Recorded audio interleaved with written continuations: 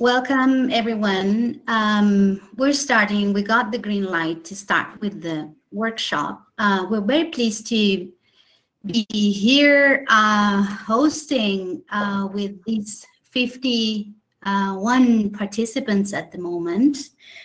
We remind you, please, to keep silent your microphone and your cameras off for the moment. This is the workshop on regional bioeconomy as a key driver to build up resilient economies. Lessons learned from Latin America and the Caribbean. My name is Gabriela Quiroga. I'll be facilitating this space of today with very high-level presentations and the dialogue that we're going to have together here. I hold a master's degree in international development studies from the University of Amsterdam in the Netherlands, and I am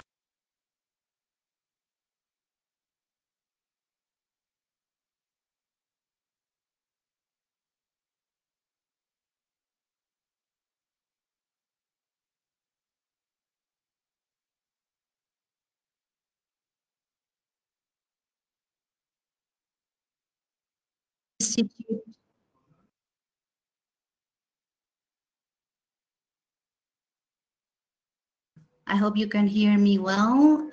There are some troubles on the audio. But I was mentioning that I am a member of the Bioeconomy team at the Inter-American Institute for Cooperation on Agriculture, IICA. We are headquartered in Costa Rica in Central America. But since we are the specialized agency for agriculture on the Inter-American system that supports the efforts of member states to achieve agricultural development and rural well-being, we also have, as IICA, different offices all over the Americas as well as in the Caribbean. The bioeconomy, it's becoming a prominent field of action of development strategies in Latin America and in the Caribbean region, striving for increasing value creation from their bio-based resources by applying bioeconomy principles and approaches. This workshop, it's aimed to contribute in providing a background and lessons from understanding and proposing the bioeconomy as a promising field for innovative change and a new economic development path creation by contrasting existing experiences in regions with different resource endowments, but common challenges, such as these related to the revitalization of rural areas. The workshop is hosted by IICA and co-organized by the productive countries of the Southern Cone, and other strategic partnerships are also here with us, represented by various of the guest speakers that you will be hearing in a minute. The workshop then, it's divided into 3 segments.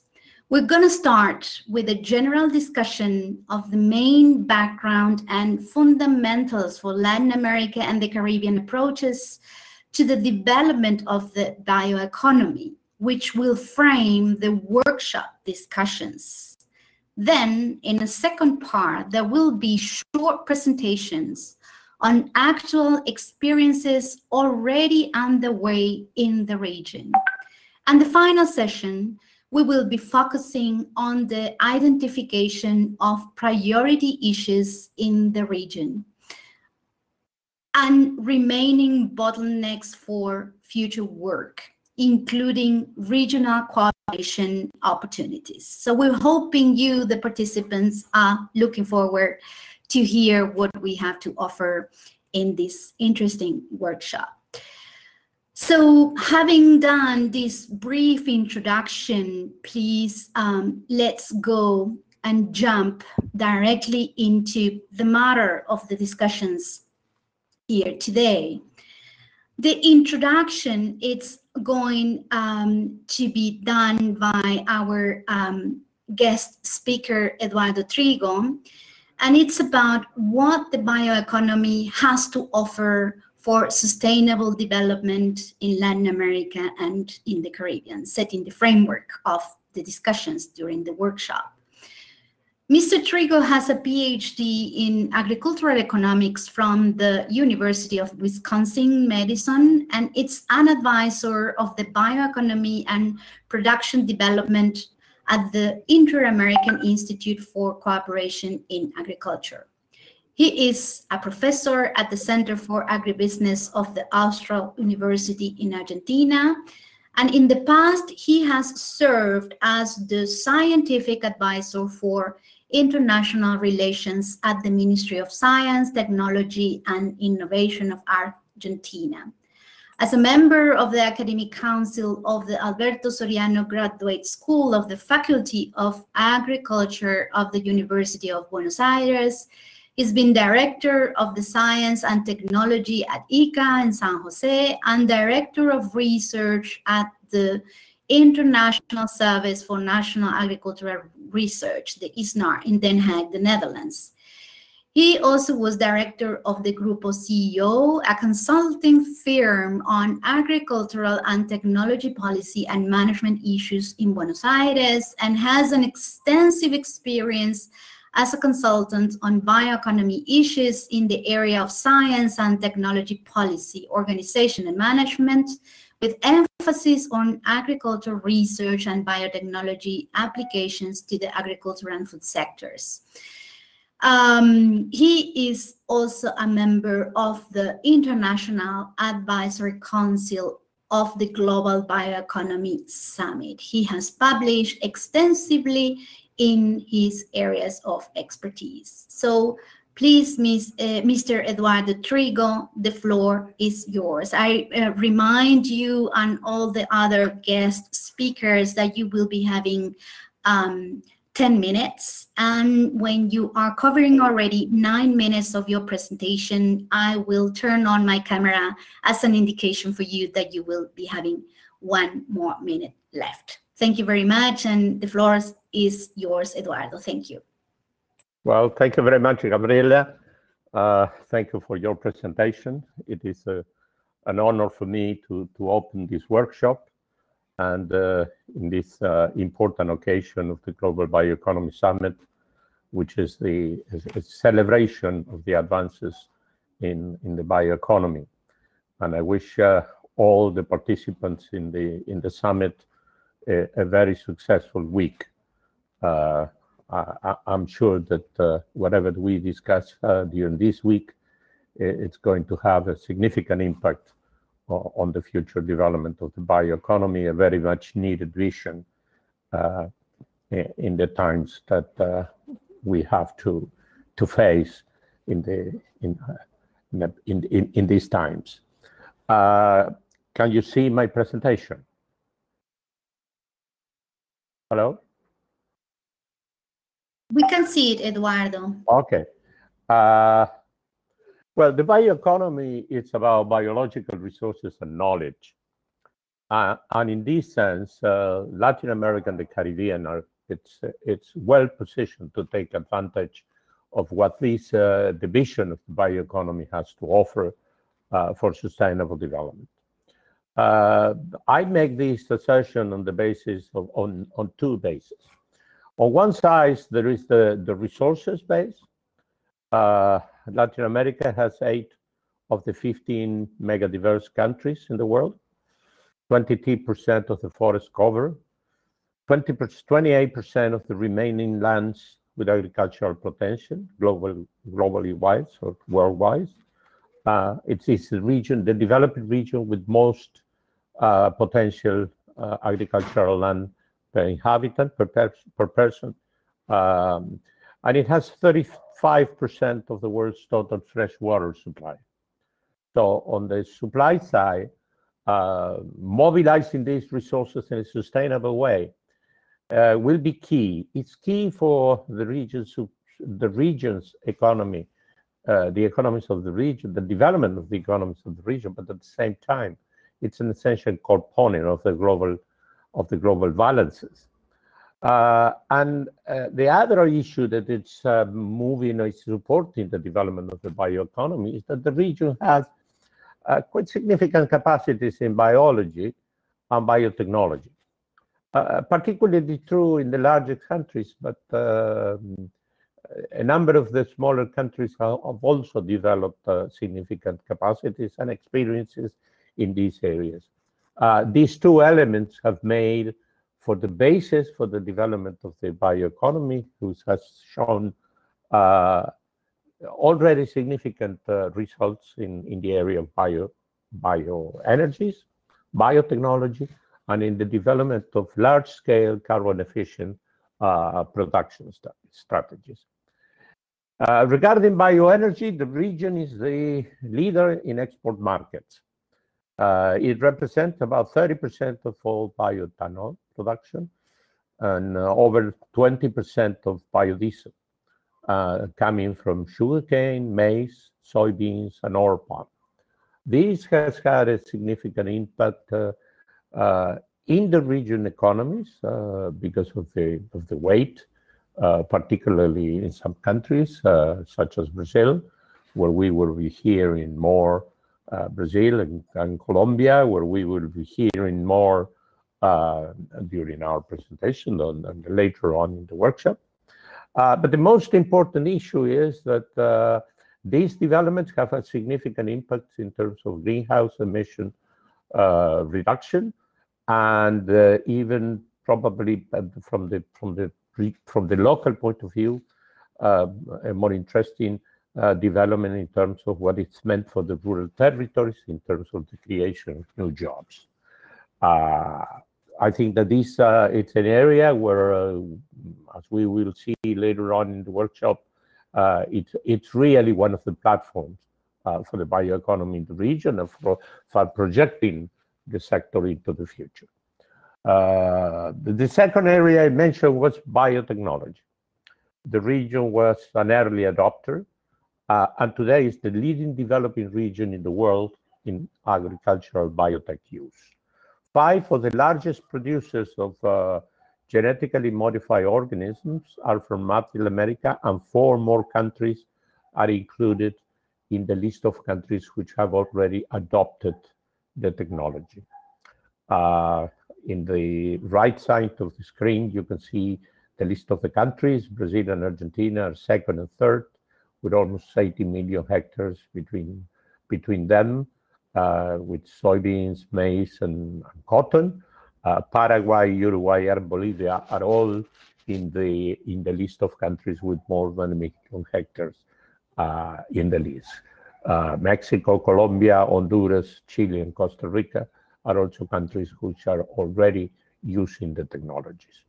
80% of the total area of the major crops is under this type of technologies. But I think that even though that is important, that has created significant sustain for economic growth in the region and for the consolidation of the bioeconomy, maybe the most important issue looking into the future is the fact that there are close to market innovations from local research and development, both private and public, in major crops such as beans, sugarcane, soybeans, and wheat. These are already in the late stage of regulatory processes, and in some cases ready to come into the market. This showing how capacities are coming together to produce new generations of technologies in these areas. And also another important thing is that it's a leader in the regulatory evolution for the new technologies. Essentially, we're talking about gene editing, where there are already close to market varieties in rice and potatoes, among other crops. Actually, in rice, there is a Colombian initiative which is already ready to come into the market and creating significant benefits both for the farmers, for the environment, and for food security, given the key, the strategic role that this crop plays in regional and global food security. I'm sorry, I think I did something wrong. Okay, and in terms of the carbon efficient agricultural production strategies, I mean, more than 60% of the total area under large-scale no-till agriculture, it's in Latin America and the Caribbean. We are talking about 80 million hectares with significant environmental benefits, generating significant environmental benefits. In the southern home countries, 80% of major crop production is under this type of this strategy, this production strategy, creating a synergy with biotechnology, which has generated very significant economic, environmental, and social benefits. Furthermore, a number of consolidating carbon neutral certifications processes are already installed in the regions. I'm going to mention just the three that are in the slide, but the list is long and growing every day. Embrapa low emission beef, it's one of the most established ones. I mean, offering to the world certified environmentally friendly beef production, sustainable coffee in the case of Costa Rica, with significant reduction of emissions in terms of carbon emissions, and a significant initiative also involving the cereal exchange of Buenos Aires, the Buenos Aires Cereal Exchange, that it's aiming to have under certification the whole of grain production, of agricultural production in Argentina. Now, these are the, I'm sorry.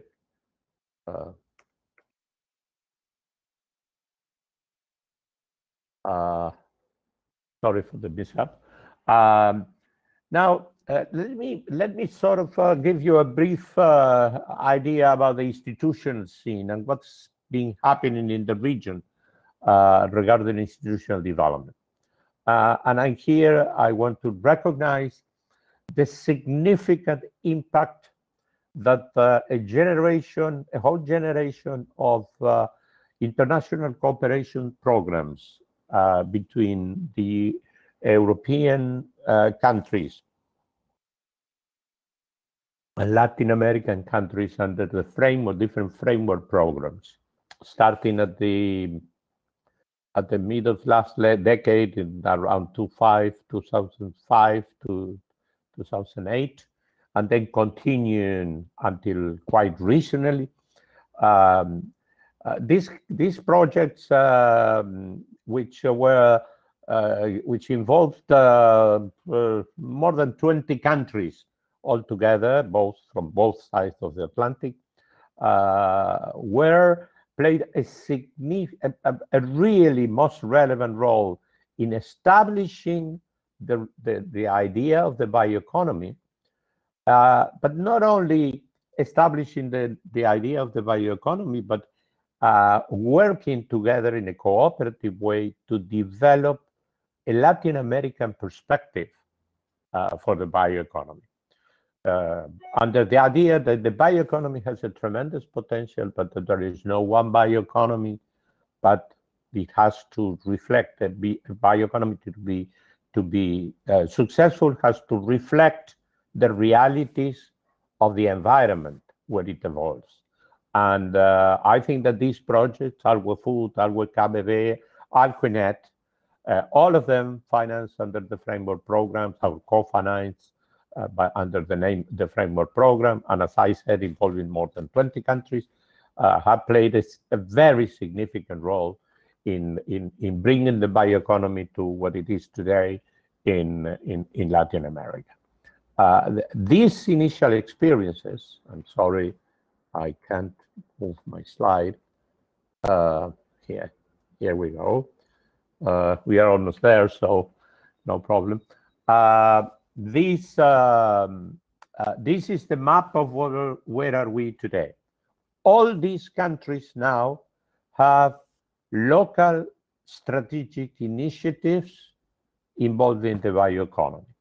Some of them are partial in what they take or they concentrate mostly on one or two aspects, but already 3 of the countries in the region, Costa Rica, Ecuador, and Uruguay, already have national bioeconomy strategies, and significant comprehensive efforts in the same direction are already underway in Colombia, in Brazil, in Argentina, and in other countries.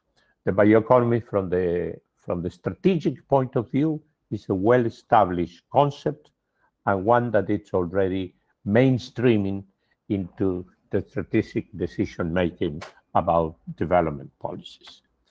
Let me finish now. And again, I lost the capacity to move my slides now. Just with some overview of what are the issues on which we are getting now in the policy discussion. The first is that we are moving beyond the early science and technology focus that developed mainly under the umbrella of the cooperation projects I mentioned, where the science and technology sectors were the leading sectors in moving the concept and developing the discussion and supporting the discussion. Now, the good news is that the discussion has moved on into what it means for production, for agriculture, for industry, for health, for the environment. And that is the big issue which has been reflected in the national strategies that I mentioned. The second area where we are making progress, and it's the recognition that in order to get serious in the policy discussion, you have to be able to offer numbers, measures, what it means to move in the bioeconomy, what it means. And there is significant measurement efforts already underway. Some of the initial ones were supported under the projects the cooperation projects I mentioned, the initial development of a satellite account in Argentina, creating the first measure of the bioeconomy was supported under the last project I mentioned, the AltNet project at the time. But now the efforts have moved on, and there are efforts to measure, to create numbers so that we are able to monitor progress and to monitor not only economic progress, but environmental impacts, social impacts, and there are efforts in other countries, in Brazil, in Colombia, probably next in Costa Rica, already underway in Uruguay. And the final point that we are starting to discuss is that we have reached the point where we have to institutionalize the vision within the policy implementation structures. I mean, bioeconomy is not only an idea, it has been reflected in how the policies and get in touch with the realities of the productive world. And in that sense, there have been some initiatives in the region, still quite timid, but the issue is being recognized as one of the next priorities for the future development of the bioeconomy. With this, I end my presentation, and I thank you for your attention. Thank you very much. Thank you, Eduardo, for managing the time as well, and for an excellent presentation that already settled the scene for us in this discussion on the workshop. Before we get to the next part, we are very excited about the 70+ participants that we're having at the moment. We remind you that you always have the chat where you are going to be able to ask different questions that you have for the speakers. But just now, we would like to invite you to go to www.menti.com. One of my colleagues is going to show that on the screen. Please go to that link in your computers or in your mobile phones as well. And please digit the code that we are now highlighting with the red dot. And as you're able to do that, we have a couple of questions for you, the different participants of the workshop, that we would like you to be answering. We're going to use later on the results of these questions by one of our guest speakers to analyze the data that we're going to get through this brief survey. So please answer to these first questions. What are the factors that can drive the bioeconomy in the region? I see that there is already people into the www.menti.com.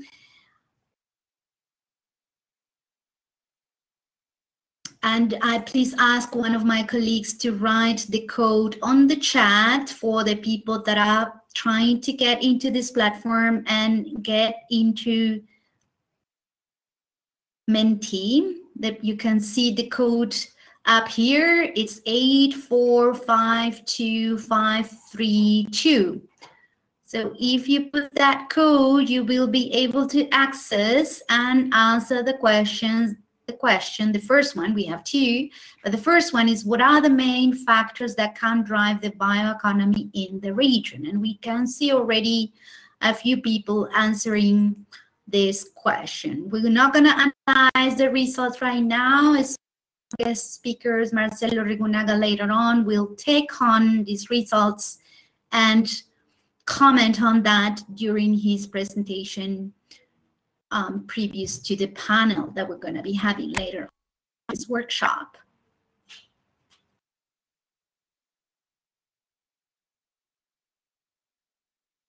So I hope you all can manage to give your answers to the first question.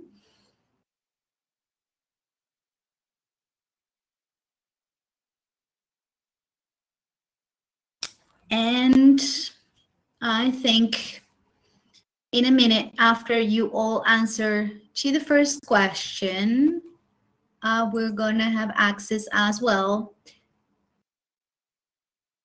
the second question. Some are mentioning in the chat that they can't open it. One of my colleagues is working on that, and you will be able to have access to answer the question. And in the meantime, we solve this technical problem. Please keep thinking about your answers. What could be the main drivers for bioeconomy in Latin America and in the Caribbean? We see now that the screen is moving. I think some participants are highlighting that it didn't work for them, the first question. So you might need to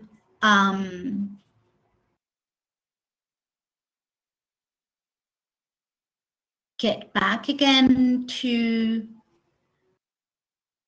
www.menti.com. As we can see it up in the screen we're showing right now, and you see the code here. And as I see much more words in this cloud of words, more people now, it's effectively being able to provide answers to the second question, which is what would be possible to achieve in the region through the bioeconomy. We're gonna try to get back to the first question so people can have an opportunity to answer. But in the meantime, it's nice to see that you are able now to be answering the second question. What would be possible to achieve in the region through the bioeconomy? When we see the shape and the colors changing and the size of the words, it means that you are all getting there, luckily, in answering. One of my colleagues later on is going to take on these results and make a comment on these results. So we're back to the first question. Please try again to get into the Menti and using this code and provide some hints for answering what are the main factors that can drive the bioeconomy in the region. So we can see now at least 5 of you are able to be answering this question. Let's hope for the same opportunity we had with the second question. There's something to be happening perhaps with the first question. It's not completely working, I think.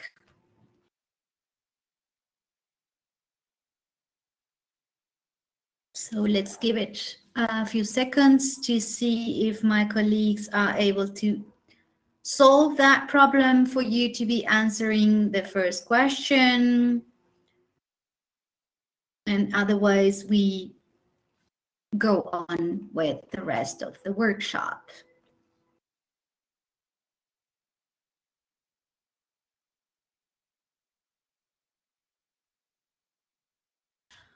Okay, it seems that for the first question, it's not really working.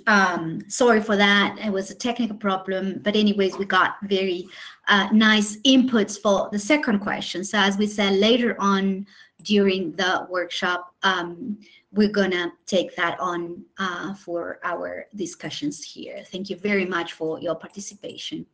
So Mr. Trigo, as we said, he did settle the scene of the general discussion of the main background and fundamentals for Latin America and the Caribbean approaches to the development of the bioeconomy, framing indeed the workshop discussion. So we're going to go on now, heading to the second part of this workshop with brief but nutritious presentations on actual experiences already undergoing in the region. The working question that we're having for this second part of the workshop is, what has been the progress of the region in terms of bioeconomy strategies, initiatives, and businesses? What is it important to highlight to show progress and potential? And we're very excited to have the next speakers that are going to be talking about policies and about businesses. So the second speaker, but first for this panel or this section that follows is going to be Mr. Federico Torres. He is currently research R&D director of the Ministry of Science, Technology, and Telecommunications in Costa Rica. He holds a PhD in business economics of the University of Valencia, Spain, with a postgraduate studies in information technology from the University of Salamanca. Mr. Torres is Costa Rica's delegate for the Committee of Scientific and Technological Policy in OECD, and he is a member of the Health Research Commission, the National Biosafety Commission, the Atomic Energy Commission, and the Sustainable Development Foundation, SAGESTI. Torres is a full professor at the Costa Rica Institute of Technology. His research interests include scientific policy, bioeconomy, behavioral economics, ICTs, entrepreneurship, and knowledge management.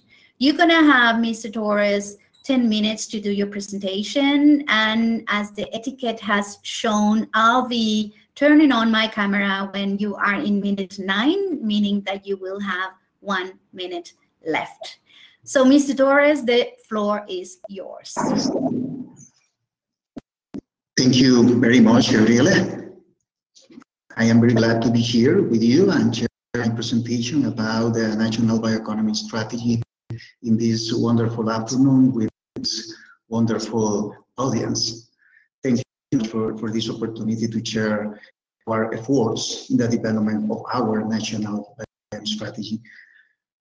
First of all, I want to comment that this is developed by the Ministries of my country, the Ministry of Science, Technology and Telecommunications, the Ministry of Agriculture and Livestock, the Ministry of Environment and Energy, and the Ministry of Economy and Trade. All of these institutions or other institutions in our country has been working in this process 2 years to develop this national strategy for Africa. The next slide, please.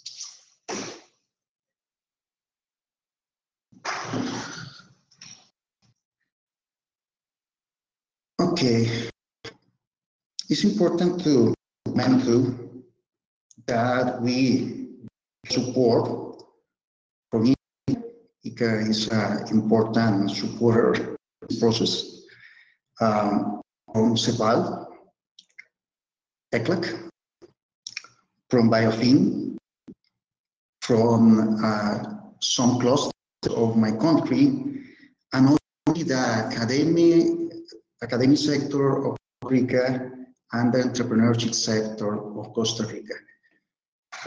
All of the institutions support this effort, and that is one of the most important guarantees of success because we collect a lot of efforts and support to develop this strategy in my country. The next slide, please. Why bioeconomy for Costa Rica? Why we start this process with many illusions and scarce resources? We start this process because we consider that Rica has a lot of advantages and capabilities to develop these processes. Costa Rica has a very high commitment with decarbonization, a high commitment with different traits and different status, legal status in environment.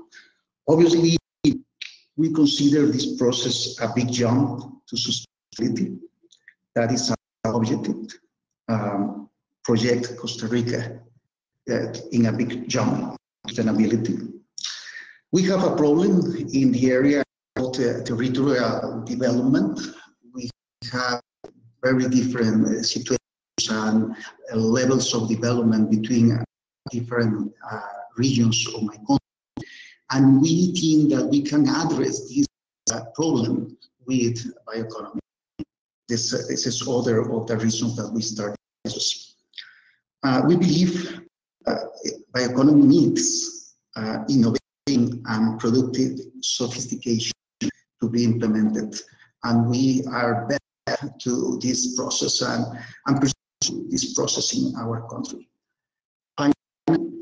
We thought that this effort has to be more for circular economy, the development of circular economy in our country, and continue the process that we start some years in this topic.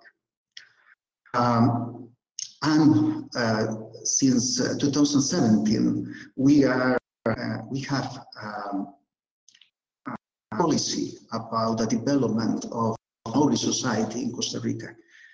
This strategy, the strategy of bioeconomy, is in line with this of my country to develop a knowledge society too. The next slide, please.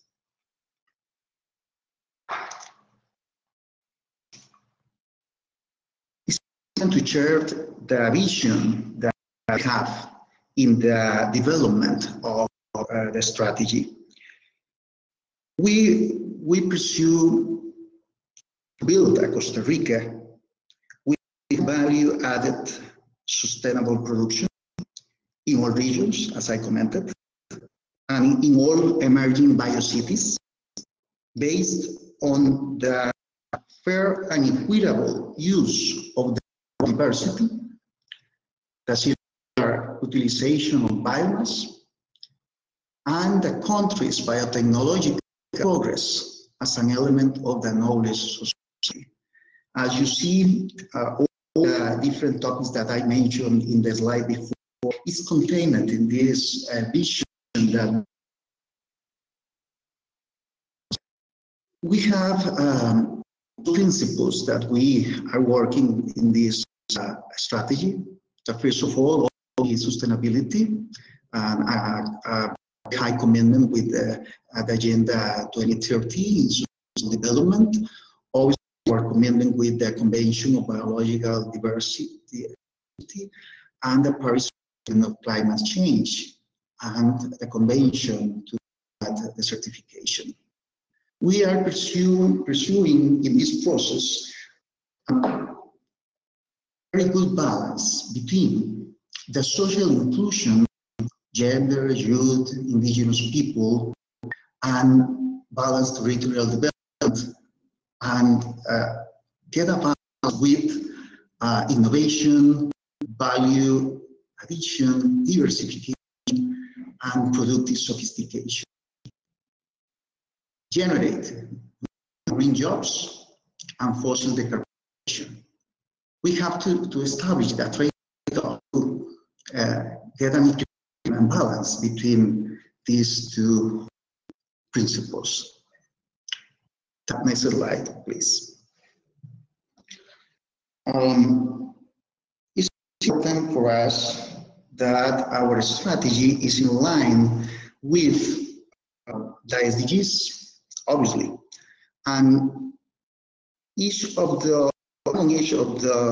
those axes of our strategy are in direct alignment or in a cross-cutting alignment with the SDGs, and we are made sure for development of this strategy based on the SDGs and the measurement that we have available to perform this in our country.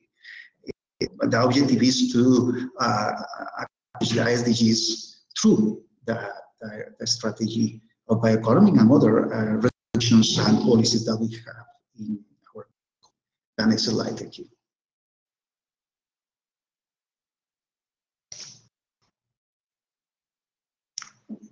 I want to share with you some lessons learned in this process and our access and our cross-cutting access in our strategy.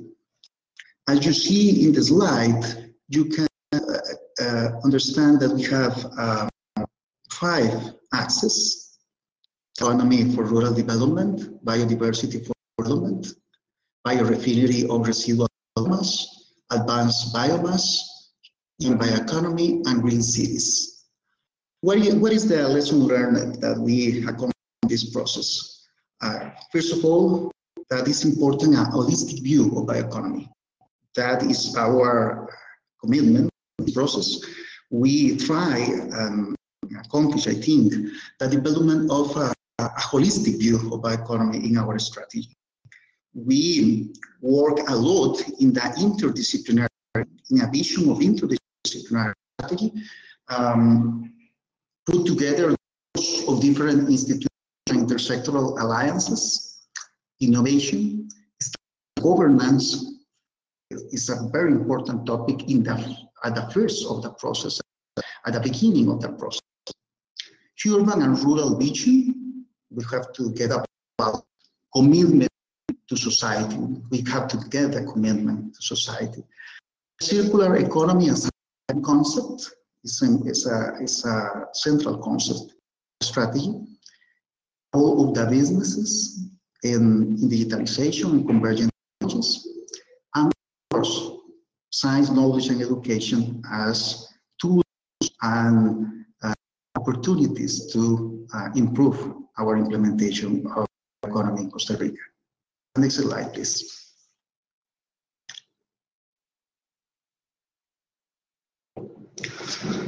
Finally, we get some challenges and we have to face them. Some challenges for us is continue to strengthen intra and interinstitutional as well as intersectoral and inter-articulation mechanisms. Obviously, all the regions of our country, countries in America, has different needs and capacities. We have to perform an adaptation for the needs of the region in our countries to develop kind of strategies. I think we have to work a lot in the implementation. You know, the involvement of the industry is a key factor in this, because the bioeconomy for the productive sector. We can develop it without the productive sector, for the productive sector of our countries, and promote that bioeconomic interface of biodiversity to get our goals. And we have to allocate more resources and develop an action plan to accomplish these challenges. The next step, please. This presentation that we have to for this meeting, I am very glad to share this information about the strategy, and I am here for your questions or comments about the strategy of Costa Rica or the development of this strategy in my country. Thank you very much. Thank you very much, Fernando, for showing with us the experience and how much Costa Rica had made progress around bioeconomy. So now is the time to head to the case of Uruguay. And our guest speaker, we continue to be in the second part where we're hearing different experiences from the region.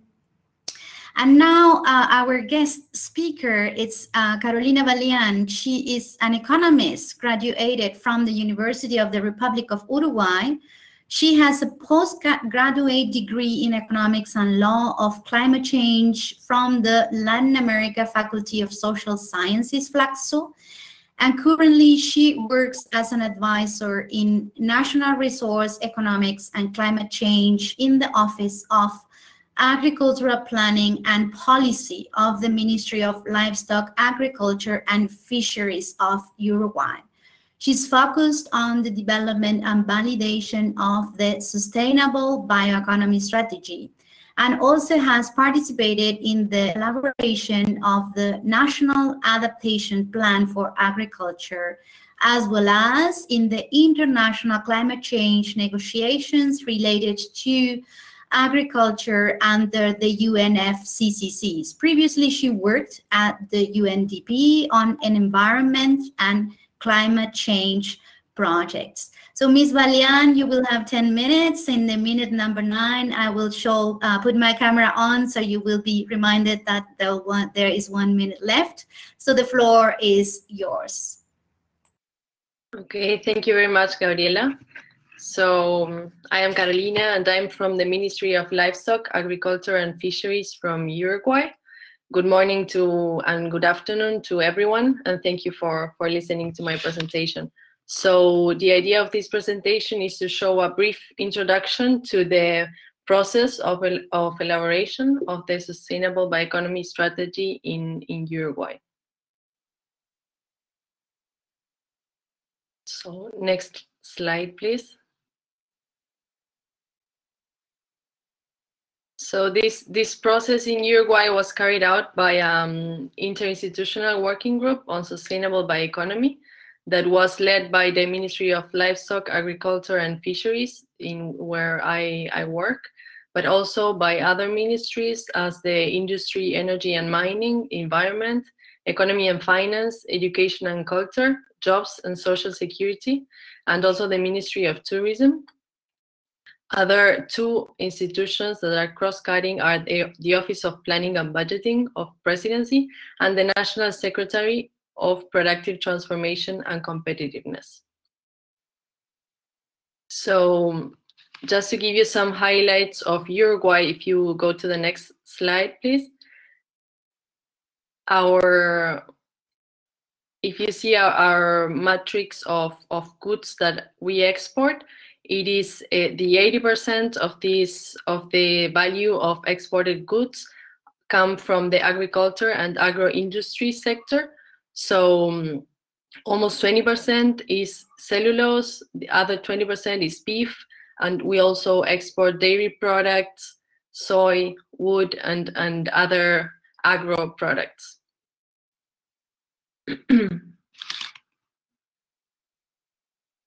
So to continue with the highlights of Uruguay, just to set the scene, Uruguay produces food for almost 10 times its population. So we are 3.4 million people, and we produce food for almost 30 million people. The tourism and global services sectors are also two very important sectors in our income and GDP. So we receive more than 1 tourist per resident, and we are lead exporter of global services as ICTs and business services and trade also. Another fact is that almost 100% of our electric matrix is renewable, and 40% of this total is non-conventional renewable resources.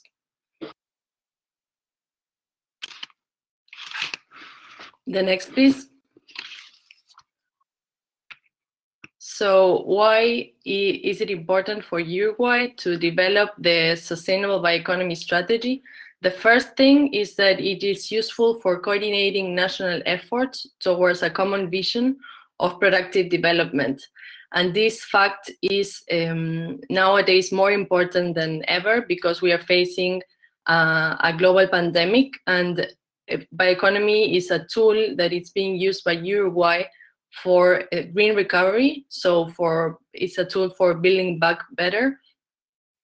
And the second point is that bioeconomy allows us to use the available biological resources in our country, and also the research, development, and innovation capacities that are already developed in Uruguay and that are and have an exponential growth rate.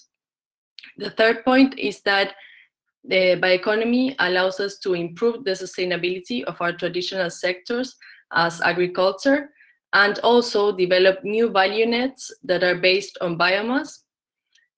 Another point is that this transition to a more sustainable production and economy allows us to meet international commitments as the SDGs and the NDCs that are the nationally determined contributions to the Paris Agreement. And at last, it allows us to improve our international insertion based on environmental added value. And this is a concept that I'm going to develop afterwards.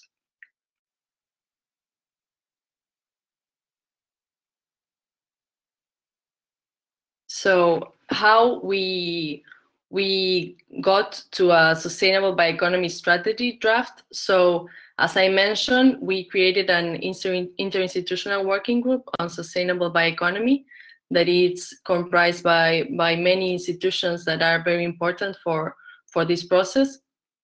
So we also carried out 3 national workshops involving the public sector, the private sector, and also the academic sector. We carried out a policy and actors mapping, and a very important aspect in this process is international and regional cooperation. So just to get into detail in this process, if you go to the next one. In the year 2015, so 5 years ago, the Office of Planning and Budgeting of Uruguay identified bioeconomy as a driver for productive transformation towards 2050. So bioeconomy and digital economy were the 2 drivers that were identified when developing the National Development Strategy by the Office of Planning and Budgeting. Then 2 years after, the Ministry of Agriculture of Uruguay signed a cooperation agreement with the Federal Ministry of Food and Agriculture of Germany. And Uruguay started to participate in the ISBWG led by FAO, that it's an International Sustainable Bioeconomy Working Group. Then we created this at the national level, the Interinstitutional Working Group on Sustainable Bioeconomy. We carried out our first national workshop in October 2018, where we arrived to a common vision of bioeconomy, and we aligned all the national efforts towards promoting bioeconomy. In April of the next year, we carried out a second national workshop where we set the roadmap for the bioeconomy strategy development. Then we did the policy and actor mapping with the support of the FAO. We started to integrate the Latin American network of bioeconomy, Bioeco Latina, with the support of IICA and ECLAC. And in our third national workshop, we defined strategic access, action lines, opportunities for bio-based value nets. And we also carried out in the same month, in November, the ISBWG meeting in Uruguay. So from January this year to now, we have been elaborating the Sustainable Bioeconomy Strategy draft in this interinstitutional working group. And we also joined in April of this year the IDB working group on bioeconomy and public policies for Latin America. So now I wanted to show you a 1-minute video of this third national workshop that we carried out. So if you can put play to the video.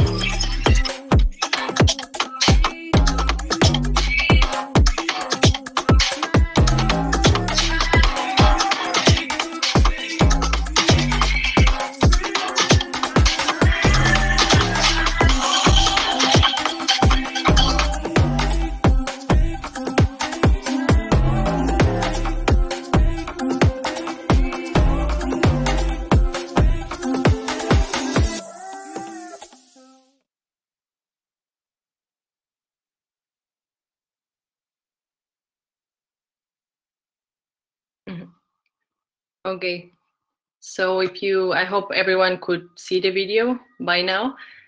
If you go to the next slide, and I'm going to be quick on the remaining slides because Gabriela is already on the screen.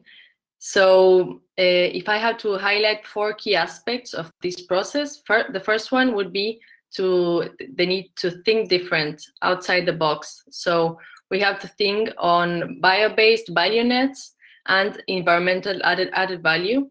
The second thing is to ensure policy cohesion. So there are many initiatives in Uruguay that have been carried out for the last 10 years that don't have bioeconomy as an explicit objective, but they help to promote bioeconomy. And the role of the public sector is to integrate all these different initiatives and to complement them with specific policies for promoting bioeconomy. The third aspect is the importance to promote the coordination of public, private, and academic sectors. And the last one is to define good governance for integrating all these important sectors and stakeholders into the process of implementing the bioeconomy strategy. So the next one, regarding the first thing that I was mentioning of thinking outside the box. So we have to change our conventional way of thinking of linear value chains and to start thinking on the concept of bio-based value webs. So these show the links that are created within and between different value chains as a result of the cascading use and the joint use of biomass. So in Uruguay, we identified and prioritized 6 value chains. One is waste and byproduct recovery, Other one is aquatic biological resources, food and drinks, forest resources, ecotourism, and chemical and pharma. So if you go to the next slide, you can see some of the bio-based products and services that we identified from the synergies that can be created between these 6 value chains. So, for example, if you think on one byproduct that is from the production, comes from the production of meat, that it's a very important export product of Uruguay. So leather has a very low value nowadays, but collagen can be extracted from leather in the chemical and pharma industries to produce a product that is good for our health. There are many other examples that I'm not going to mention right now because I'm short of time. So if you go to the other slide, the concept of environmental added value. So we think on this concept as the goods and services that incorporate environmental added value are those in whose production the environmental quality is conserved, negative impacts on the environment are mitigated, and ecosystem services are protected or restored. So this is an opportunity to differentiate our products based on their sustainability. So this can be made through certification programs as the Natural Beef Program certification, and gives us a tool to access to more exigent global markets that demand sustainability on the production of goods, and also allows us to give value to our national brand that it's Uruguay Natural, based on sustainable production. So the next one, please. So the strategy has 4 main strategic axes. The first one is sustainable production and consumption. The second one is international insertion based on environmental added value. The third one is science, technology, and innovation oriented to bioeconomy. And the fourth one is inclusive territorial development.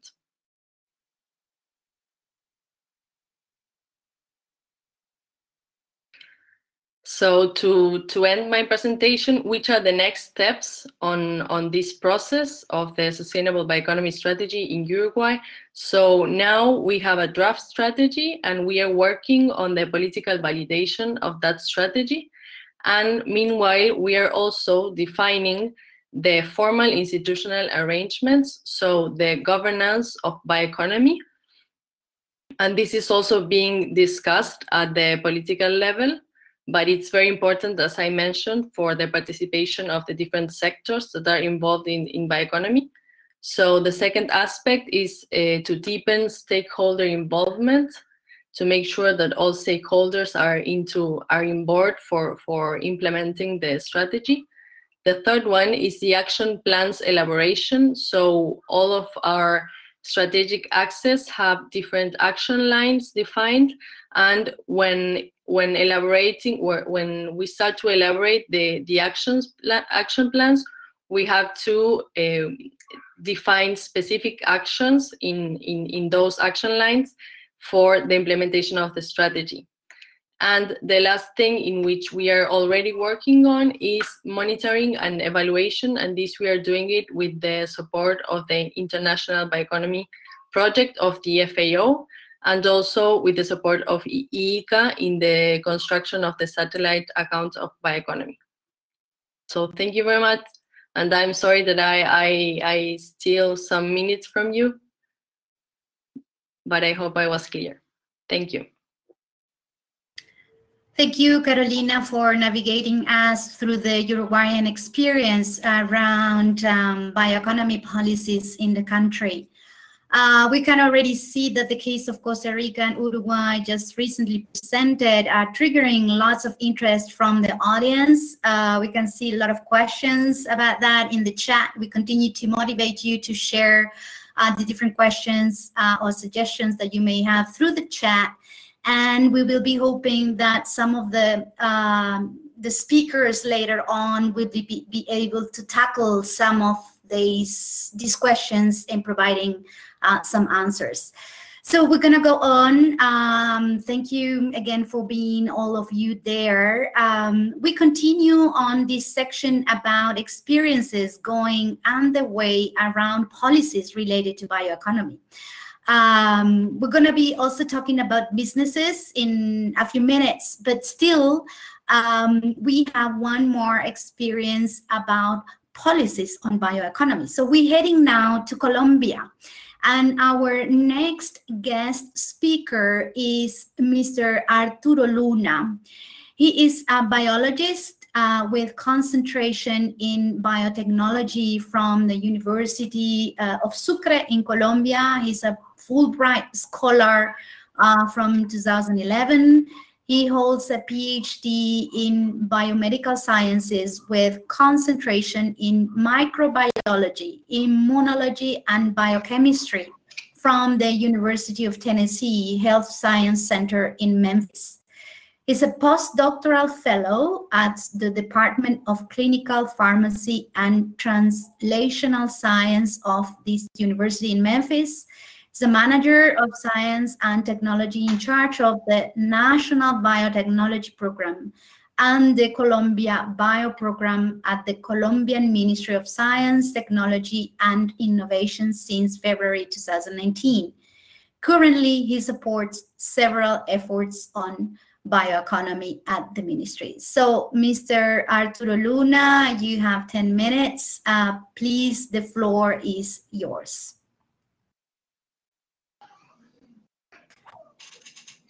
Gabriela.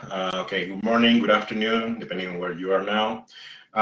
Okay, I will present you some of the progress we have on the bioeconomy mission we are putting together in the country. This is equivalent to the national strategy of bioeconomy. We are working with different government institutions, the Department of National Planning, the Ministry of Environment, the Ministry of Science, Technology, and Innovation, also the Ministry of Agriculture and some other institutions. Let me see if I can control this. Okay. Are you seeing the second slide? I don't see it. Okay, now we see it. As you may know, I think this is knowledge. Colombia has a great biodiversity. We're first in terms of number of species, birds and orchids. Second, in terms of number of species, plants, amphibians, butterflies, and freshwater fish. We are over 58,000 registered species in the country, although according to some experts, this is just an underestimate of the number of species we have, even including the microbes. We have over 300 types of continental and oceanic ecosystem. 53% for the land mass of the country is covered by forests, and 50% of the country sea. We have coasts.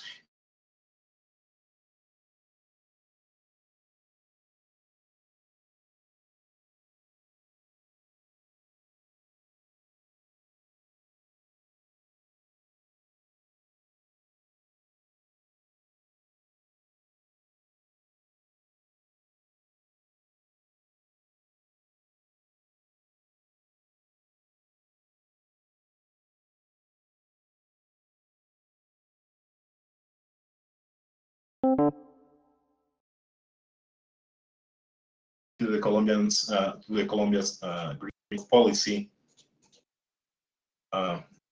Question: can you see the slide? I don't see it. Okay, now I see it. According to the Colombia's green growth policy, bioeconomy is the economy that efficiently and sustainably manages and biomass to generate new products, processes, and services with added value based on knowledge and innovation. Of course, we are also with the definition of the GPS from the GPS from 2018, and this is also embraced by the Misión de Sabios from this Misión de Sabios, or Commission of the Wise, as you can call it. It was a group of over 40 experts, international and national experts in different areas, that issued some recommendations to the government, including some recommendations in bioeconomy.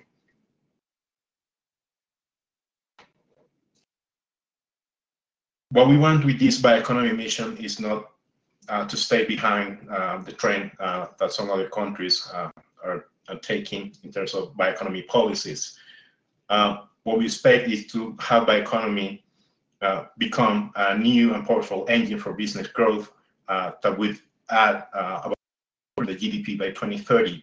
Also, we expect that the bioeconomy contributes to build more profitable, competitive, fair value chains based on science, technology, and innovation. And there is a huge component of science, technology, and innovation within this mission.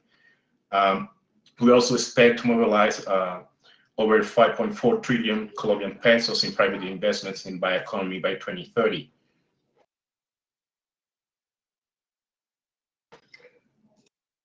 The goal of the bioeconomy mission in Colombia is to promote the socioeconomic development of the country from and for the regions through the efficient and sustainable management of biomass, biodiversity, and its ecosystem services for the generation of products, processes we highlight through science, technology, and we highlight the from and for the regions. Colombia is such a diverse country in different terms that we have different regions with different resources, different capabilities that triggers the development of regional bioeconomies. Some of these regional bioeconomies can result in this big bioeconomy, the big national bioeconomy of Colombia. Okay, it's loading. Okay, it seems the slides are taking a little bit of time. This bioeconomy mission is also aligned with the reactivation, the economic reactivation plans and policies that are being drafted currently. The whole planet is suffering in terms of economy by the pandemics, and we need to start working. Bioeconomy becomes a really good way of for economic reactivation in the country. We have some commitments, for example, with clean growth within this mission, job creation also, to improve the living conditions of the most vulnerable people in Colombia, and also coming with the countryside and peace with legality. As you know, Colombia suffered for a long time by the armed conflict, and the people living in the countryside suffer the most. We need to find ways to improve the living conditions of the farmers living in the countryside. What we expect from this mission is to increase the productivity, sustainability, and competitiveness of the country and the territories and the regions, strengthen value chains, also strengthen research centers, and also bio-based businesses, generate new businesses, and strengthen the ones that are already in place, and also to contribute to the fulfillment of the SDGs and some other agendas.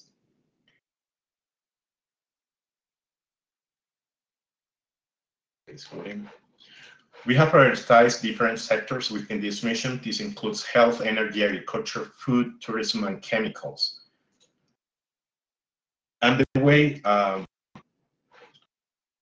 we expect to fulfill this mission is by addressing different challenges, 5 different challenges to be exact. The first is the use of continental and oceanic biodiversity for sustainable development. We have such a big biodiversity, but we need to make a better use of it. Intelligent Colombia understands and takes advantage of this biodiversity. We need to generate more information from the biodiversity, but use also that information to generate new products and services, and also for decision making. Another challenge is called productive and sustainable agriculture that builds social fabric. As I mentioned, the people in the countryside suffer for a long time from the armed conflict, and we need to improve their living conditions. This can be addressed by improving the productivity and sustainability of the agricultural activities. Biomass 100, more value, 0 waste. We will and to this to make the most of the biomass that is generated in the country, either from agricultural activities or some other activities. Advanced technologies for the health and well-being of Colombians. We need to use the technology we already have and the one we can generate to address different challenges. And the way we address these public health challenges, we can also address, we can contribute to this bioeconomy mission. This is the overview of the mission. There is a great challenge that was identified by the Mission de Sabios, and a mission within this challenge. The 5 challenges I mentioned, and each challenge is related to one strategic area that includes biodiversity and ecosystem services, Intelligent Colombia, productive and sustainable agriculture, biomass and green chemistry, health and wellness. Each area is related to one challenge, but each area also can contribute to the fulfillment of the accomplishment of the other challenges. For example, Colombia can contribute to the fulfillment of the challenge related to health, or the challenge related to biomass, or the one to the management of the biodiversity.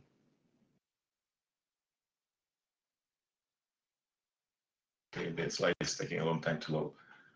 We also have identified a number of initiatives can contribute to the fulfillment of this mission. This includes, for example, nature and scientific tourism. Some other initiatives in biological improvement, for example, with agricultural purposes, agricultural, among others. This is just an example. And one initiative can contribute also with the fulfillment on some other initiatives, all within the aim and objectives of this mission.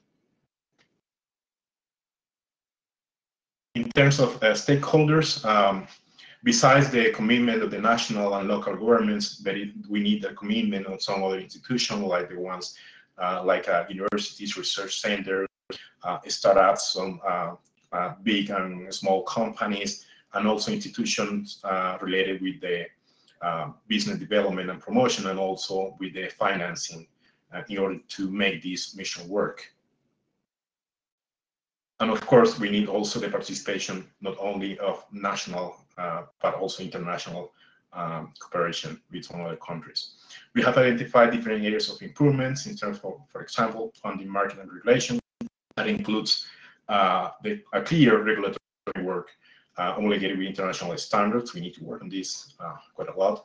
Institutional articulation in the country to lead the bioeconomy, of course, with the corresponding budget allocations. And in terms of capital, we need to train more human talent for value-added businesses in bioeconomy.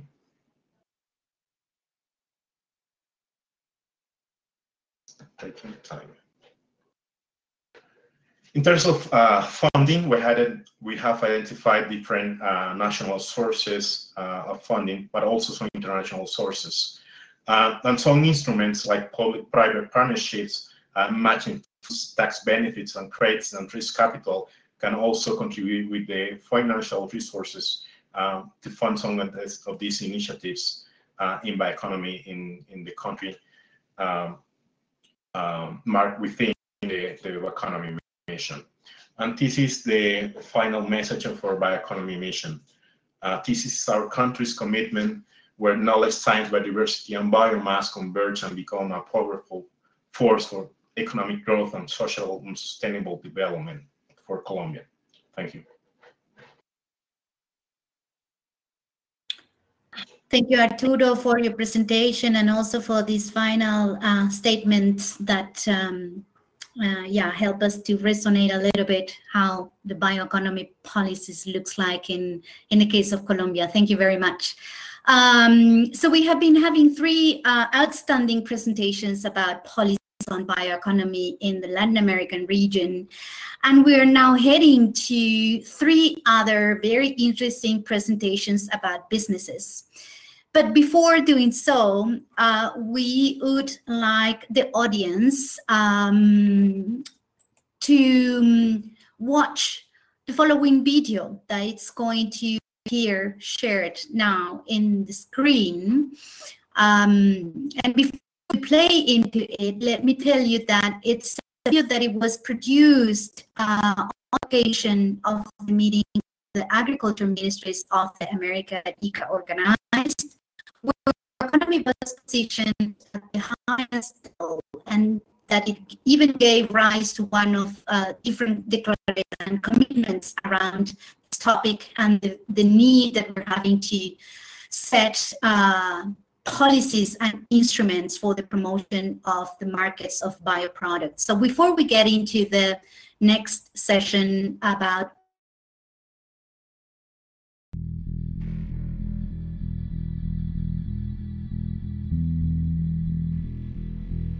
Cada vez existe más consenso que el modelo actual es insuficiente para lograr los objetivos de crecimiento económico, sostenibilidad ambiental e inclusión social que buscan los países. Un nuevo concepto, la bioeconomía, permite utilizar las nuevas fronteras de la ciencia y la tecnología para aprovechar más eficiente y sosteniblemente los recursos y principios biológicos. Los avances en la ciencia, la tecnología y el conocimiento permiten plantear nuevas alternativas económicas, sobre todo en los ámbitos rurales, como por ejemplo la intensificación sostenible de la agricultura, la producción de bioenergías o el uso de aplicaciones biotecnológicas para el desarrollo de variedades más resistentes, más productivas, producción de bioenergías o el uso de aplicaciones biotecnológicas para el desarrollo de variedades más resistentes, más productivas, o la generación, por ejemplo, de bioproductos para otras industrias como la industria farmacéutica, la industria médica o la construcción. Para América Latina y el Caribe, la bioeconomía es una necesidad, ya que estamos obligados a incrementar sustancialmente la producción de alimentos, fibras y energías, a la vez que avanzamos en los objetivos de sostenibilidad y descarbonización. Afirmamos que es una oportunidad porque en nuestra región tenemos todas las condiciones biológicas y científicas para hacerle frente a ese desafío, promoviendo un desarrollo integral de la agricultura y de los territorios rurales que apoya a resolver muchos de los problemas de pobreza, seguridad alimentaria y desequilibrio económico, social y ambiental que se enfrentan en el interior de la región. Desde hace más de 30 años, en diversos países de América Latina y el Caribe, se gestan modelos de negocios que transitan por diferentes vías de la bioeconomía, aunque en aquellos momentos no se les llamara así. Hoy en día, algunos de esos países son líderes en las bioenergías, aplicaciones biotecnológicas para la agricultura, bioquímica, aprovechamiento de la biodiversidad, agricultura de bajo carbono, entre otras. Las bioenergías y sobre todo los biocombustibles líquidos, principalmente bioetanol y biodiesel y el biogás, son negocios de la bioeconomía donde los países de América Latina y el Caribe tienen importantes desarrollos. Esto gracias a que cuentan con abundancia de las materias primas que se necesitan para su producción, mercados desarrollados e incluso una industria de bienes de capital en crecimiento. Las biorefinerías involucradas en su producción podrían tener un efecto multiplicador en otros sectores económicos con gran potencial, como el de la química verde, el cual utiliza los recursos biológicos como plataforma para la producción de químicos, plásticos, cosméticos, fertilizantes, alimentación animal y otros insumos industriales.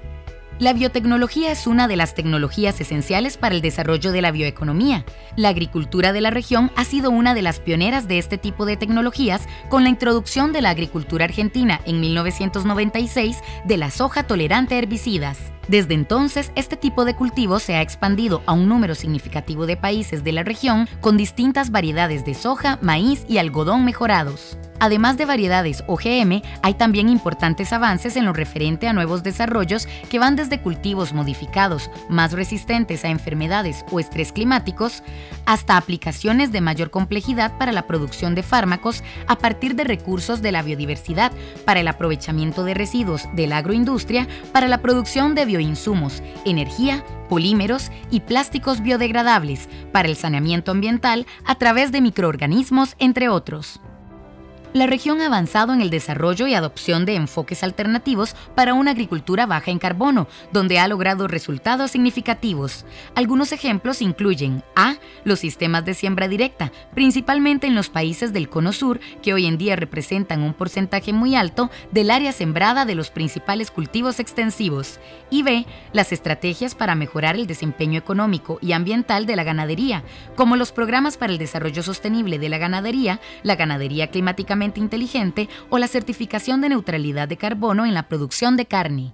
Estos desarrollos tecnológicos y productivos que han venido realizando los países de la región cobran aún más importancia en el contexto de la Agenda 2030. En este sentido, la bioeconomía se consolida como una de las respuestas para el desarrollo sostenible y una estrategia válida para el logro de los objetivos para el desarrollo sostenible acordados en dicha agenda. En la actualidad, ningún país de América Latina y el Caribe cuenta con una estrategia o una política dedicada única y exclusivamente a la promoción de la bioeconomía. Sin embargo, es importante resaltar que existen múltiples esfuerzos que son de gran utilidad para este proceso. Por ejemplo, todas las inversiones, las estrategias y las políticas que los países tienen en promoción de la ciencia y la tecnología, en aplicaciones biotecnológicas, en el aprovechamiento de la biodiversidad, en descarbonización, en protección de los recursos naturales. Todos estos elementos hoy forman parte de esfuerzos más generales, más amplios, más abarcativos, que tienen al menos dos elementos en común. El primero es el reconocimiento de que la bioeconomía es el eje del desarrollo sostenible, y el segundo, que para aprovechar todo su potencial son necesarios estrategias, políticas e inversiones para promoverla. Para que la bioeconomía se consolide en la región es fundamental la articulación de políticas, sobre todo políticas en los ámbitos del desarrollo productivo, por ejemplo, políticas agrícolas y políticas industriales, políticas ambientales, políticas de ciencia, tecnología e innovación, y muy particularmente políticas orientadas a fomentar el emprendimiento, así como políticas de acceso a mercados. El tema del acceso al mercado es muy relevante para los nuevos productos de la bioeconomía y por lo tanto debe ser un elemento esencial.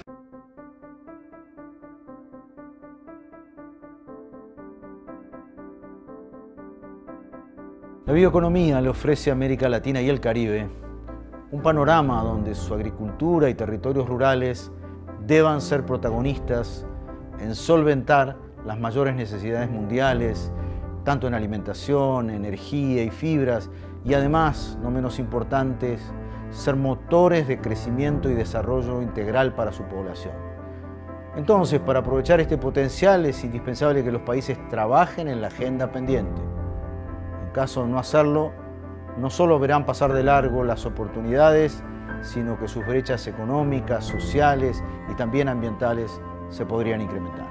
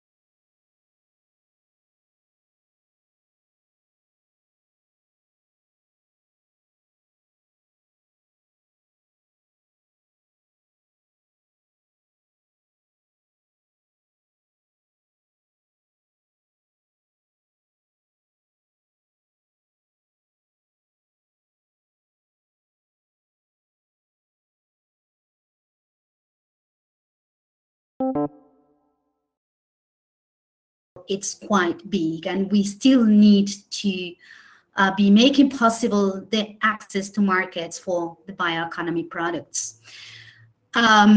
So without much more further said about this video, that probably will, trigger some other comments in the chat.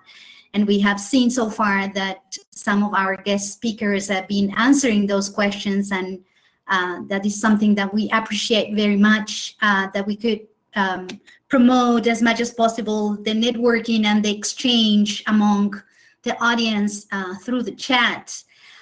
We are now heading to Argentina, who is going to introduce us on their experiences around businesses in bioeconomy. So our next speaker is Ramiro Costa. He serves as Deputy Executive Director at Buenos Aires Grain Exchange, the Bolsa de Cereales. Prior to this new position from January 2017, Costa served as Chief Economist, where he preceded the Institute of Economic Studies, the Department of Agricultural Projections and Estimations, and the Department of Training. He is a member of the board at the Institute of Internal Agricultural Negotiations, INAI, Also at the Argentinian corn and sorghum value chain, Maizar, and Arcentrico, Argentinian wheat value chain. And as a year, the Argentinian sunflower value chain. He also participates in the board of the School of Agriculture, University of Buenos Aires Foundation. He's author of several research papers. He has contributed in the publication of several books. And in addition, he has presented his papers in numerous international conferences. He specializes in the analysis of agriculture value chain. So, Mr. Costa, the floor is yours. You have 10 minutes for your presentation. Thank you. Hello, everyone. Good afternoon. Thanks, Gabriela, for introducing me. It was a beautiful video. It's clear that we have a shared vision with the ICA's bioeconomy approach. Well, first, I would like to thank to the GBS 2020, ICA, and GPS Group for the invitation to speak here today. It's a pleasure to me to participate in this conference and share the Grain Exchange's visions about sustainability of the agricultural systems in Argentina.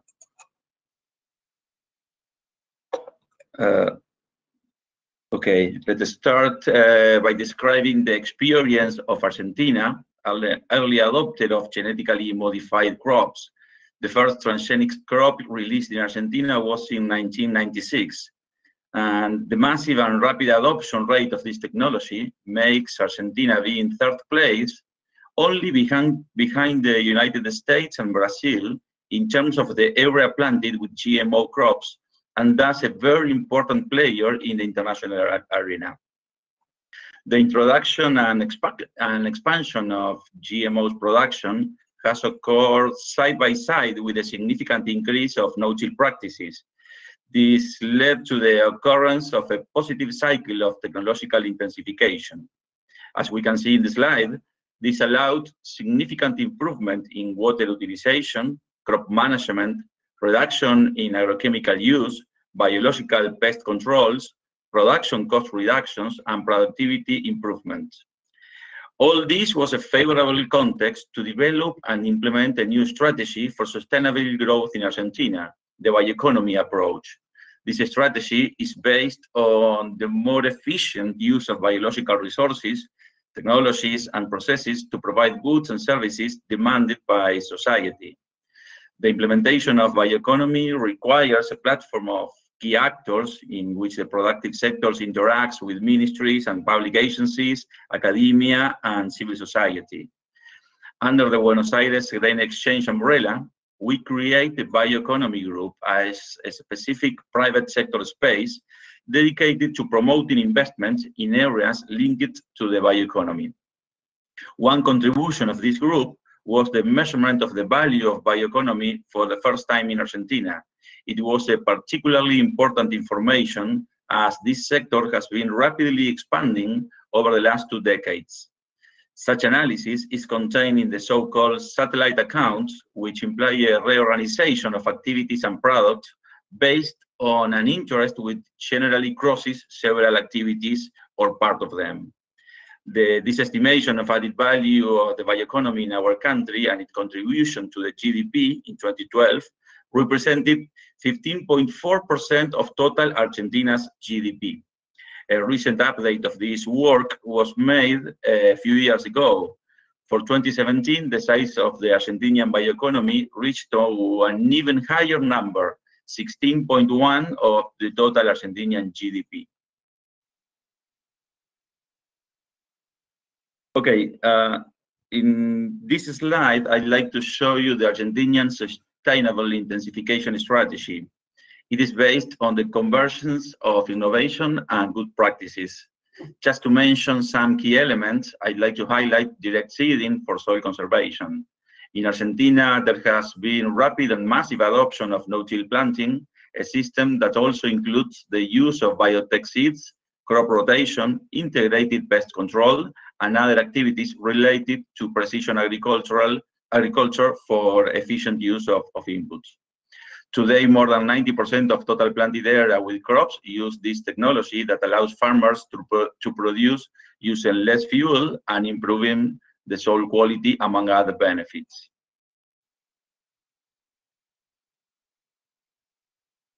Now I'm going to briefly describe 4 initiatives related to sustainability in Argentina. First, I will introduce you about the Good Agricultural Practice Network. Good agricultural practices are a key tool to adapt and apply knowledge and innovations at farm level while reduce its impact on global warming. Second, I will describe the Agricultural Applied Technology Survey. This tool collects data related to grain production, including information on soybeans, wheat, corn, sunflower, sorghum, and barley in Argentina. The survey includes variables such as input use and the adoption of various forms of crop management, such as no-till production. Third, I will analyze the brand new platform, Argentina Carbon Neutral Program. This program aims to export food, beverages, and bioenergies that will reduce and compensate for the amount of greenhouse gases emitted during their life cycle. And I will end my presentation by analyzing Agrideal platform, in which the Argentinian grain value chain is working to reach zero deforestation in 2023. So let us start with the Good Agricultural Practice Network. Argentina was a pioneer in the creation of this network in 2014. It is integrated by the main public and private institutions in Argentina. More than 90 institutions are working together to promote good agricultural practices at field level. To achieve that goal, we train farmers in how to use inputs and machinery correctly. We also have a communication department to address public concerns about food production. Another important contribution of this network is the elaboration of technical documents for each sector, like grains, vegetables, bovine meat, and dairy. In this case, I'd like to highlight that each document was approved by the whole network. That means that the public and private sector interact, negotiate, discuss, and finally approve the documents. So good agricultural practices are a key tool to adapt and apply knowledge and innovations at farm level while reducing impacts on global warming.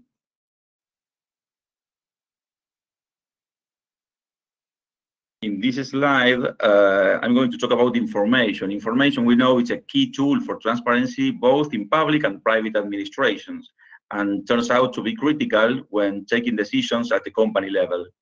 In order to make a valuable contribution for its members and society as a whole, the Grain Exchange has developed this tool to characterize the technological profile of the agricultural sector in Argentina. Technological profiles have been identified for each productive region of the country and for the following extensive crops: soybean, wheat, corn, sunflower, sorghum, and barley. The analysis for each season includes the characterization of the technological profile of farmers in Argentina, assessing soft and hard technologies. This survey is a unique source of management, sustainability, and input use data for agriculture in Argentina.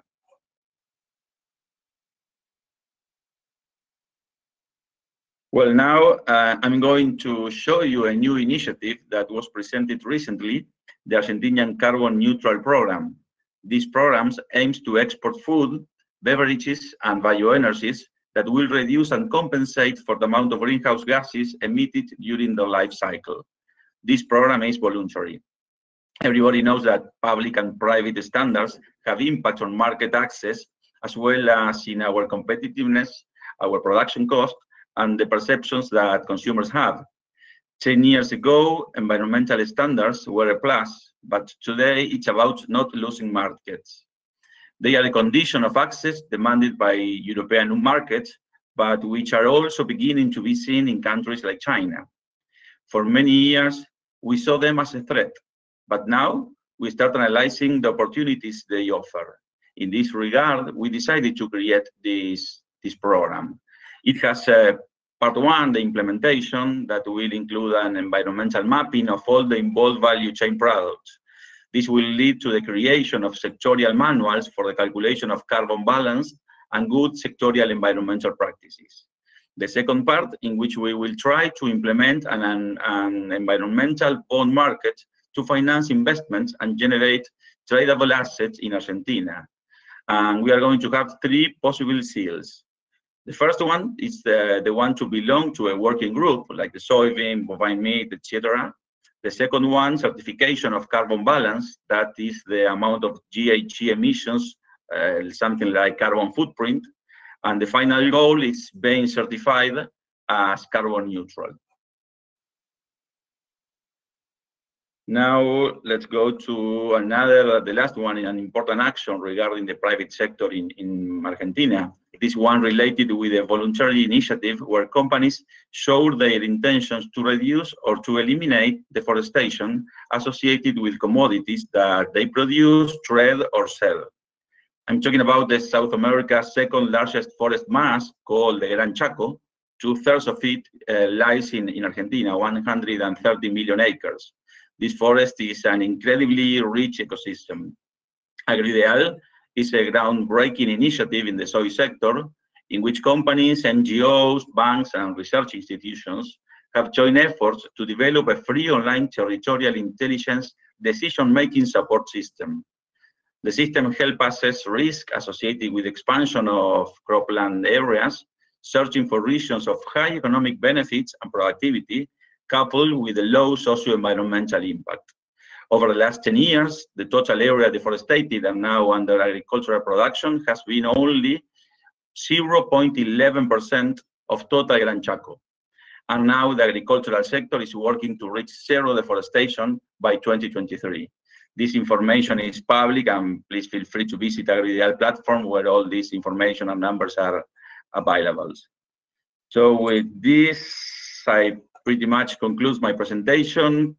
I think my final message is that Argentina's ag sector is on the track of sustainable growth, giving new opportunities to the agricultural sector with social, economic, and environmental benefits.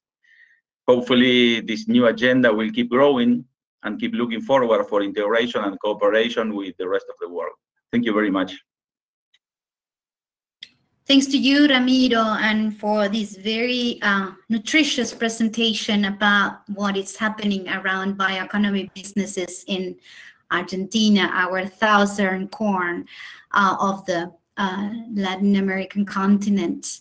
So now we're heading to Colombia. We're getting a little bit upper into the continent to hear our next guest speaker, Daniela Sardi. She is the Fedepalma's Business Strategy and Marketing Director. She has a BA in Economics from the Stanford University and an MBA from MIT Sloan School of Management. Daniela has over 20 years of experience working in Europe, United States, and Colombia in marketing, business development, management, and strategic planning in the corporate sector, in the pharmaceuticals, consumer goods, and grape industries, and in the non-profit sector. So, Ms. Sardi, the floor is yours, and you have 10 minutes for your presentation. Thank you. Thank you very much, Gabriela. Good morning and good afternoon to everyone. I am very pleased to be here sharing with you the experience already underway in Colombia, specifically in the oil palm agribusiness and the opportunities we see with regards to bioeconomy.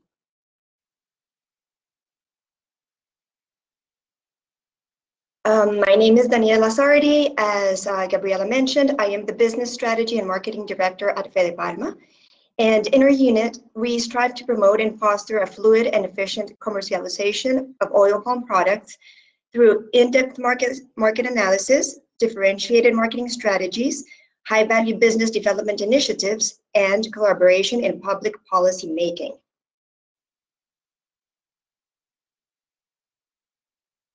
Fedepalma is the Colombian Trade Association of Oil Palm Growers and Palm Oil Producers. It was founded in 1962, and it strives for the competitiveness of the oil palm sector and the general well-being of affiliated oil palm growers, palm oil producers, their families, and their communities.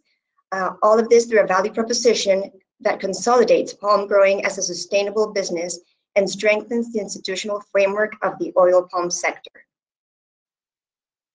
Fedepalma created CENIPALMA, which is the Colombian Oil Palm Research Center, in 1991. This to act as its knowledge-based technical and scientific support center through three major fields of work. These are research, extension, which is the transfer of knowledge gained and technology to put into practice, and technical services.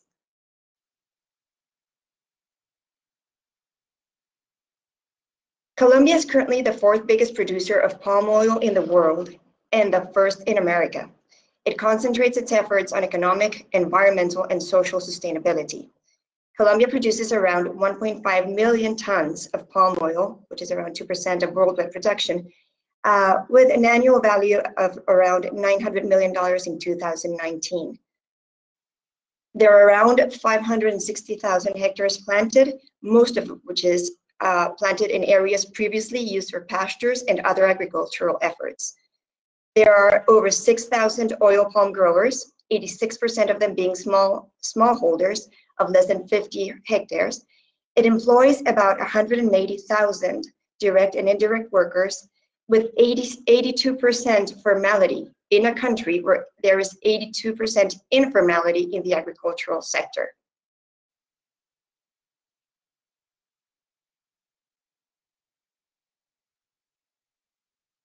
Colombia will be able to produce more than 2 million tons of palm oil using the current planted area. Yet, the oil palm agribusiness has huge potential to develop new area without causing deforestation or affecting protected areas. In 2018, Colombia's government determined that 40 million hectares could be used for agricultural activities. Of these, as we can see here, 23.6 million are suitable for oil palm cultivation. As you can see on the map and on the table in the middle, of the 560 hectares that are currently planted make up only 2.2% of the suitable potential land.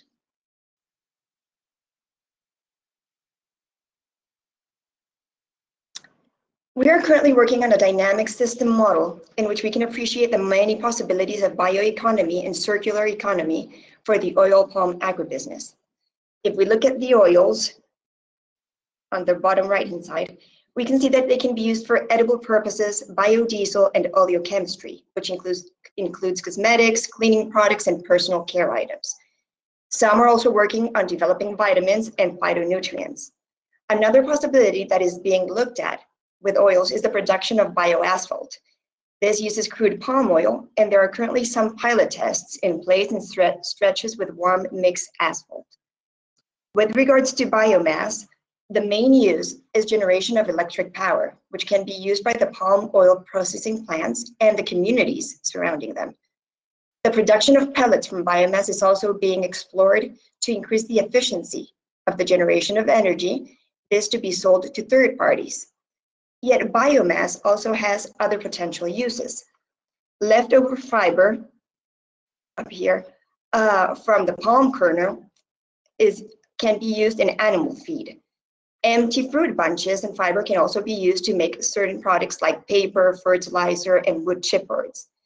And there are many other uses of byproducts that also serve as raw materials for the chemical industry, for pharmaceuticals, nutritional products, and biocosmetics. Waste materials are also getting attention. We have identified that oil palm can be incorporated into 8 clusters, more than almost any other agricultural product, and even more than petroleum, which is key for Colombia's export portfolio.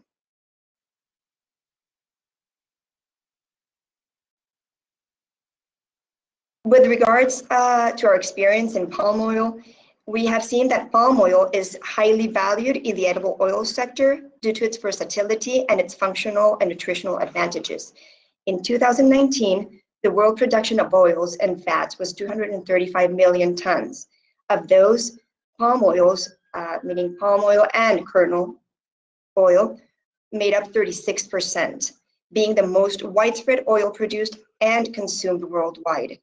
75% of these oils were destined for food uses, such as oils, shortenings, margarines, special fats, ice creams, and chocolates.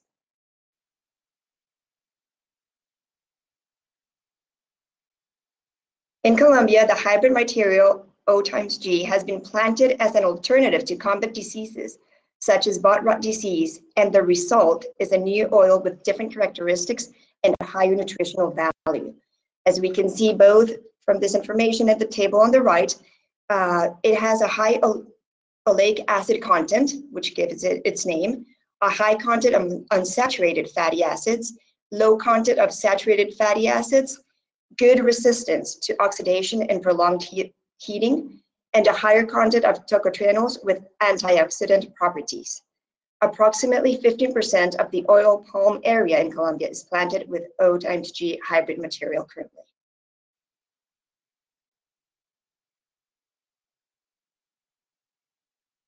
With regard to the use of palm oil in biofuels, Colombia has a national biofuels program, which includes ethanol and biodiesel.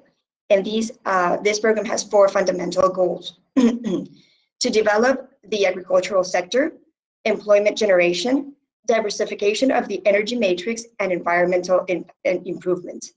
The oil palm sector has been key in the development of this biofuels policy, with palm oil being the main raw material for the production of biodiesel. The use of the B5 blend started in January 1st of 2008 and increased to B10 in the following years, reaching B12 by 2019. In 2020, the country had B10 with voluntary pilot blends at B20. And the government just announced that in the first quarter of 2021, the mandate will be B12 for the entire territory.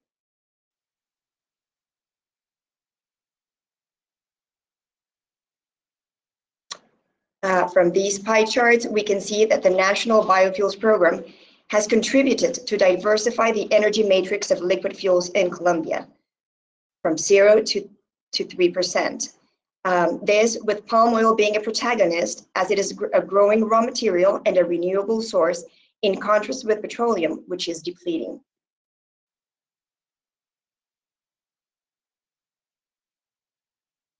In its final report, the Department of National Planning concluded that the palm oil biodiesel delivered in all the aspects of the program fundamentals, generating great value for the country. It added revenues of 4,700 million between 2008 and 2014. It contributed to the growth of formal rural employment in the areas used for production of palm oil for biodiesel.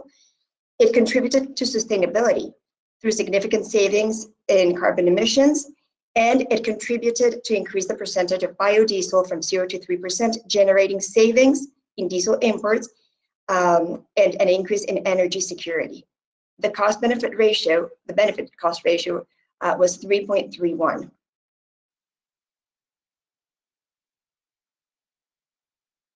We see that there is an important opportunity for the palm oil industry to increase its the blends, for instance, to a B30, like is done in other countries like Indonesia.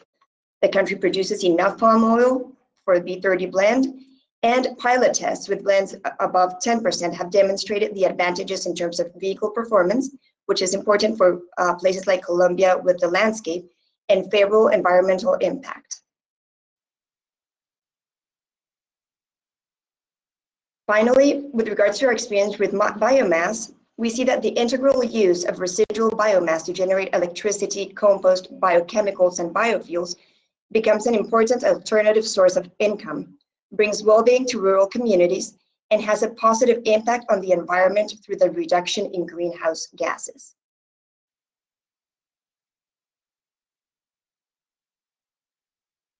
I end up by welcoming everyone to Colombia's oil palm agribusiness, which offers a world of opportunities, where it is clear that we must continue to dedicate lots of effort and resources into research and innovation, creating new technologies, technological reconversion, improving processes, and creating new business models that will allow the oil palm agribusiness to diversify and take advantage of all the opportunities of applying bioeconomy and circular economy principles and approaches, contributing in that way to the worldwide efforts on climate change mitigation and sustainable development.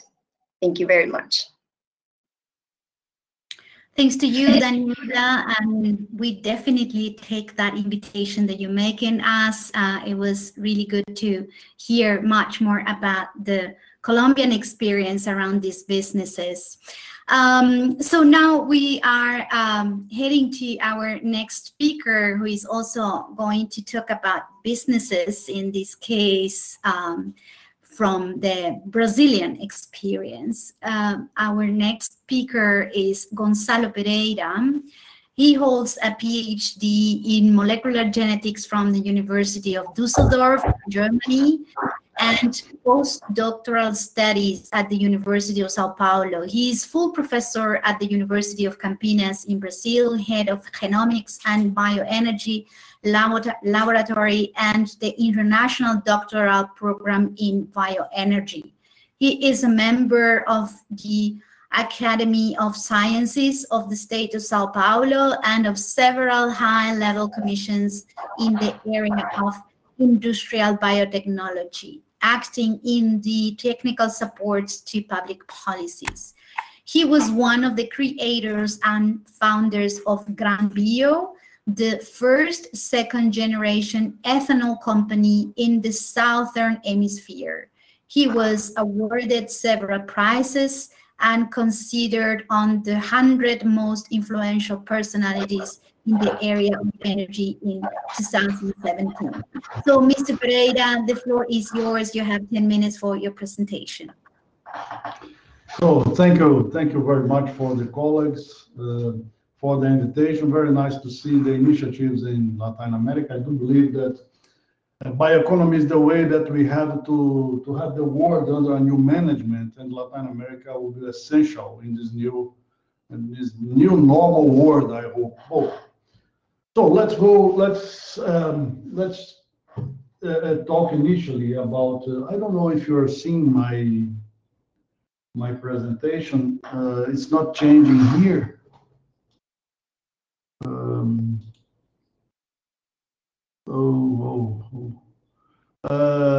Okay. Sorry, we can see it very well. It's not, just a second.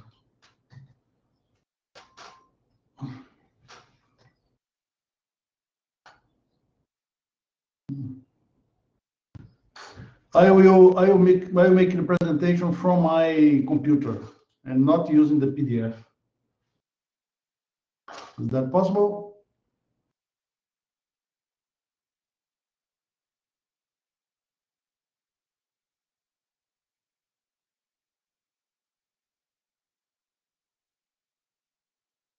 Okay, it's okay now? Yeah, I think so.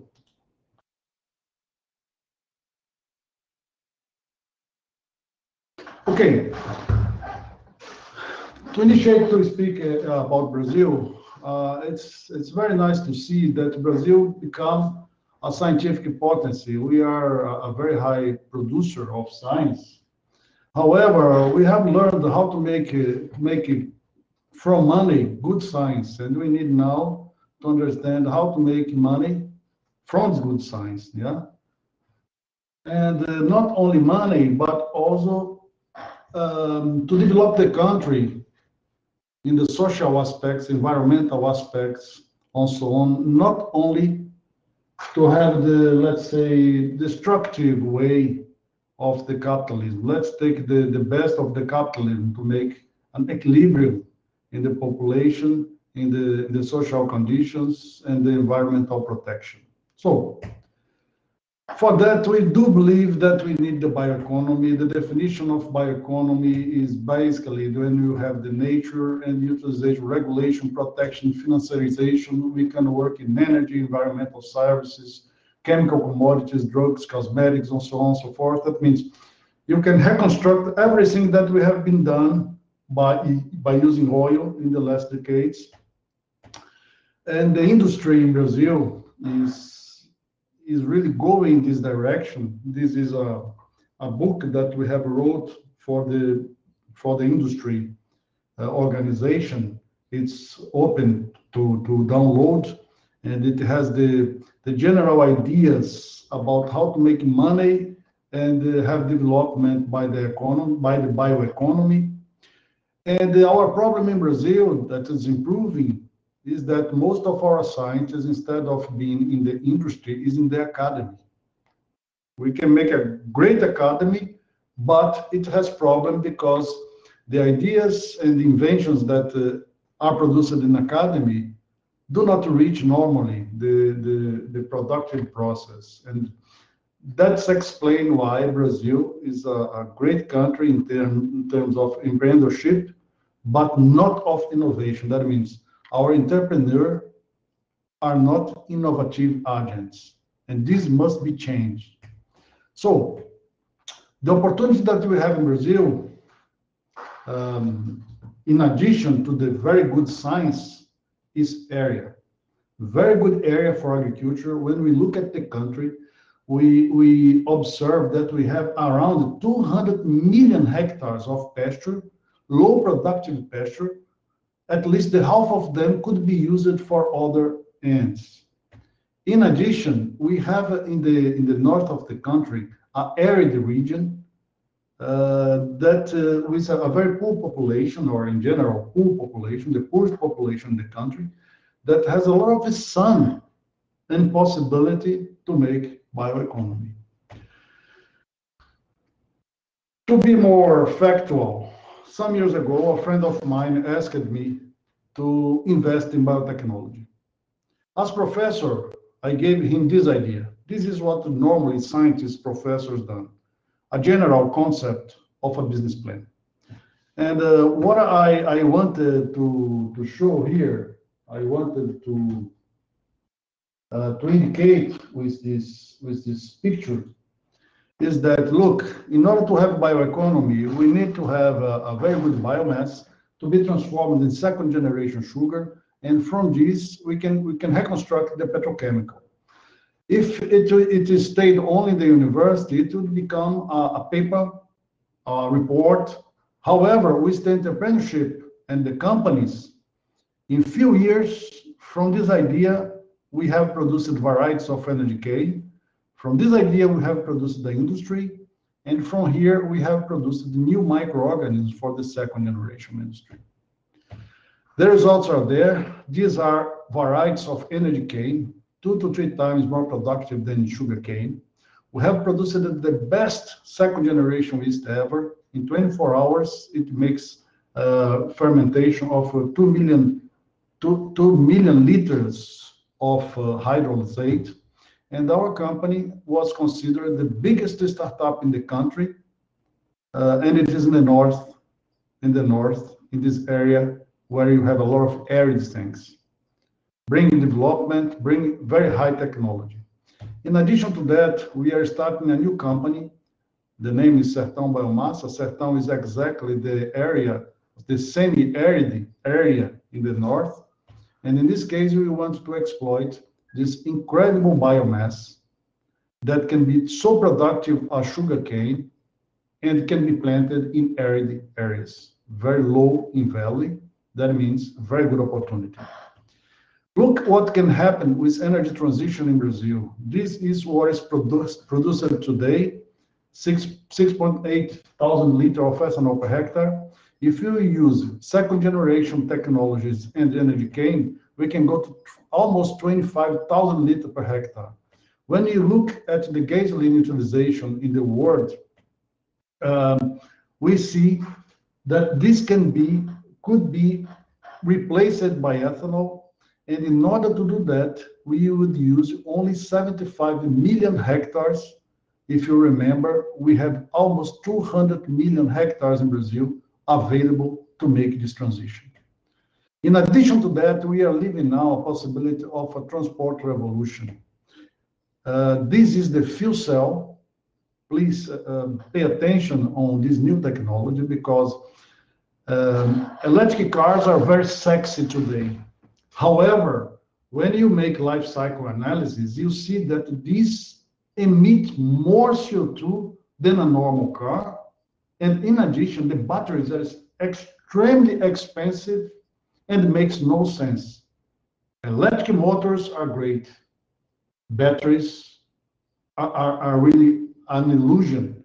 And in particular for Latin America, this can bring a lot of problems when we begin a war around the lithium. But you don't need batteries to have an energy reserve, because with the fuel cell, we could utilize biofuels like, for example, ethanol, methanol, methane, to be the battery. In this case, a CO2 battery. This is not a dream, this is real. Nissan showed us a prototype 2 years ago, and they are working very hard in order to bring this to the market in the next years. That means the utilization of the battery will be restricted to the dynamics of the electric motor, not more to as energy accumulation. In addition to that, Brazil made really a very good thing with Braskem. Is a Brazilian company that's converting ethanol in green ethylene and producing plastic as good as the regular plastic, but coming from sugarcane.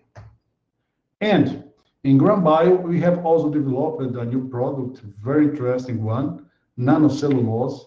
This comes from the fibers of the cellulose, which can be very, very, very small, and these very small particles of nanocellulose are a great material to add to a various amounts, several different kinds of recycled and renewable plastics, which very frequently has structural problems, and these nanocrystals can solve these structural problems, making that these renewable plastic from, for example, polylactic, polysuccinic, and so on and so forth, could be used for everything, to really fully replace the plastics. So, only to show how good can be the relationship between companies and university. This is my university, Unicamp, University of Campinas, which has a lot of new companies, startups, producing over 3,000 employment places, and our budget as university is 2.3 billion reais, but only the outcome of these startups that come from Unicamp goes 3 times, 4 times this budget. That means we have a lot of new companies produced from the university, and I do believe this is the future. Only to show you a little bit from our lab, from our team, and in pandemic times, our team is like this, yeah, everybody, and this is the future we believe. Thank you very much.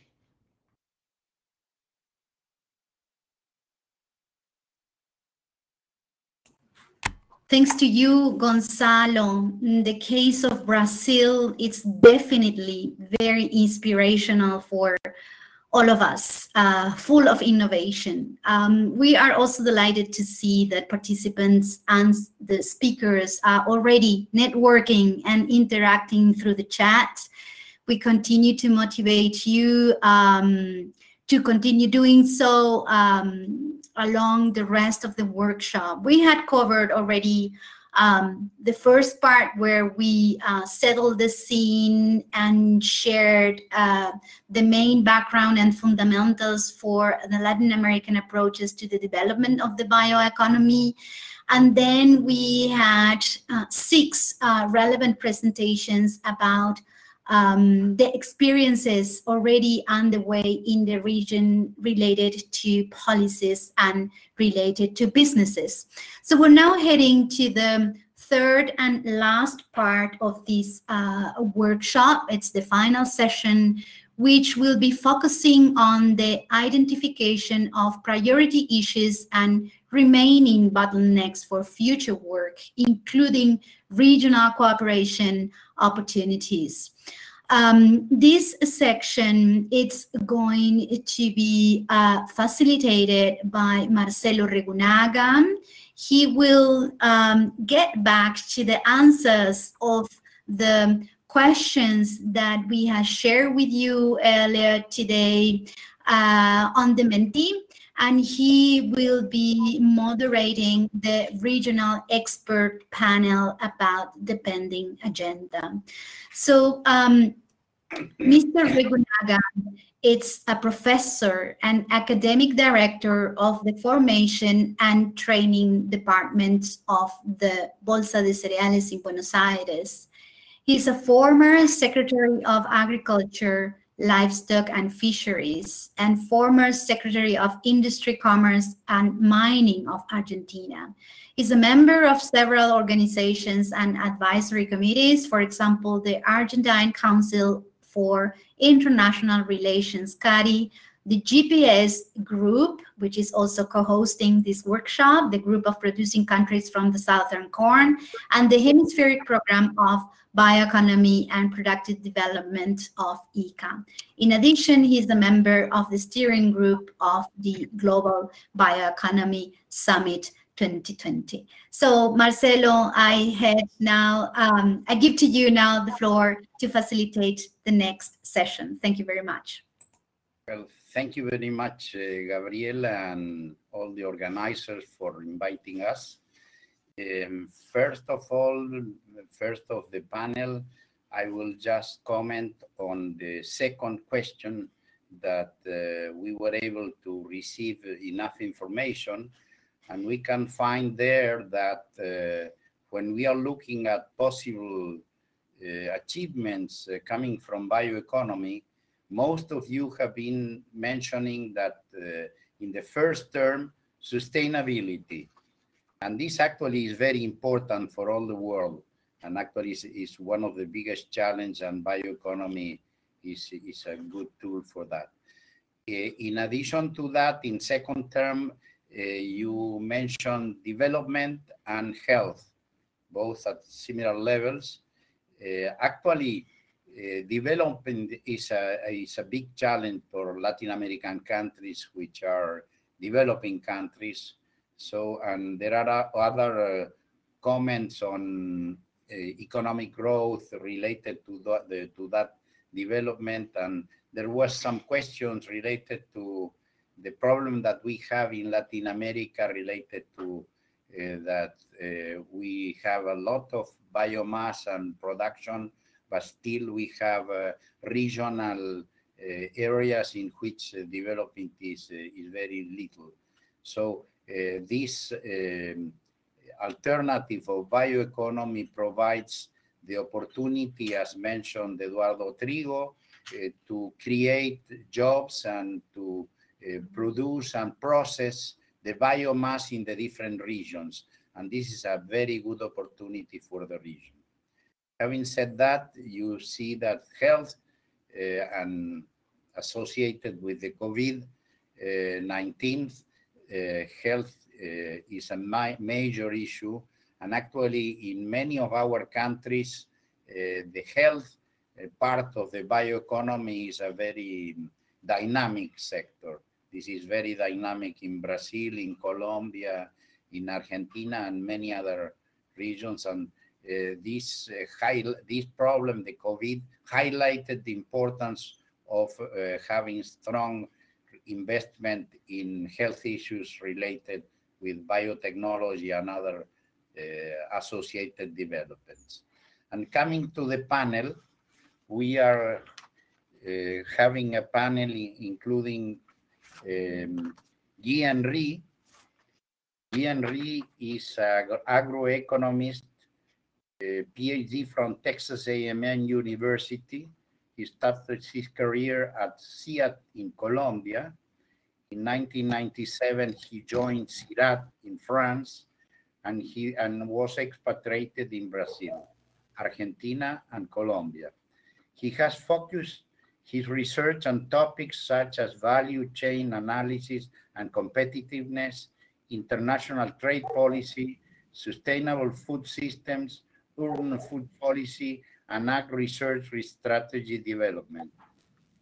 He formulated and coordinated various research and cooperation projects funded by the European programs, FP6, 7, and 8 2020. Actually, when Eduardo Trigo mentioned the development in Latin America. Guy has been an active promoter for that in all those cooperation programs. He was pioneer in advancing the bioeconomy model in the Latin American Caribbean region, notably coordinating the Latin American EU projects on this theme. And in 2018, he was appointed CIRAD's regional delegate for Latin America based in Cali. Welcome, Henri. Our second speaker is Bernardo Silva. Bernardo Silva is CEO of the Brazilian Fertilizers Association and co-founder of the corporate diplomacy consultancy think tank. He was the executive president of the Brazilian Innovation Association and founder of the Bioeconomy Congressional Caucus and the Brazil Bioeconomy Forum and Awards. Prior to joining this position, Bernardo worked for the World Economic Forum in its headquarters in Cologne, Switzerland, overseeing corporate affairs and private sector engagement in South America. He also served in a variety of government affairs and advocacy roles within the Brazilian and the US governments. Bernardo is an economist holding a master's in International Affairs from Tufts University, Fletcher School of Law and Diplomacy, and an MBA from Fundação Getúlio Vargas. He is member of the editorial board of the Industrial Biotechnology magazine and Federation and Current Biotechnology Journal. He is member of the São Paulo State Industry Federation, FIESP, Bioindustry Committee. He was the first Brazilian ever to join the World Economic Forum as a Global Leadership Fellow, and he was named one of the top 100 people of the advanced bioeconomy in 2017. Now we are going to pose the questions to the speakers, beginning by Guy.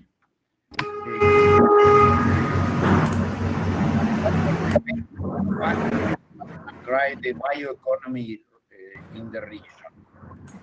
If you can get into the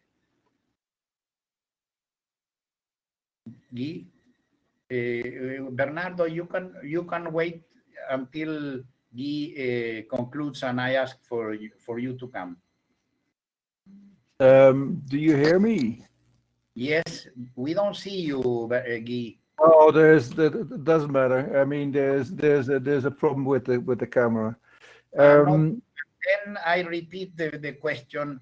The first question I wanted to pose is, what do you find that are the main factors that can drive the bioeconomy in the region? Okay, that I wasn't scheduled to answer this one, but that's okay. I think one of the things, the drivers of the bioeconomy, on the one side, there is the comparative advantage that our region has vis-a-vis other regions in the world, and I think that is the natural resources, the biodiversity, including the biodiversity. You know, I think that is a major topic that stands out and that gives us the comparative advantages. Another thing that I see as a driver of late, and I'm talking, when I talk of late, is the last 3 to 5 years. That is the conviction, the belief that governments have that the agenda for the global development, the sustainable development goals, could be the bioeconomy model could be used to address these goals. And I think that is a new opportunity. And very late, another opportunity and a driver, what I see is COVID. Again, we all know business as usual will not be possible. And I think governments are seeing that the bioeconomy model could be an opportunity to go forward after COVID. I think those are the three that I would come up with at this point. Back to you, Marcelo.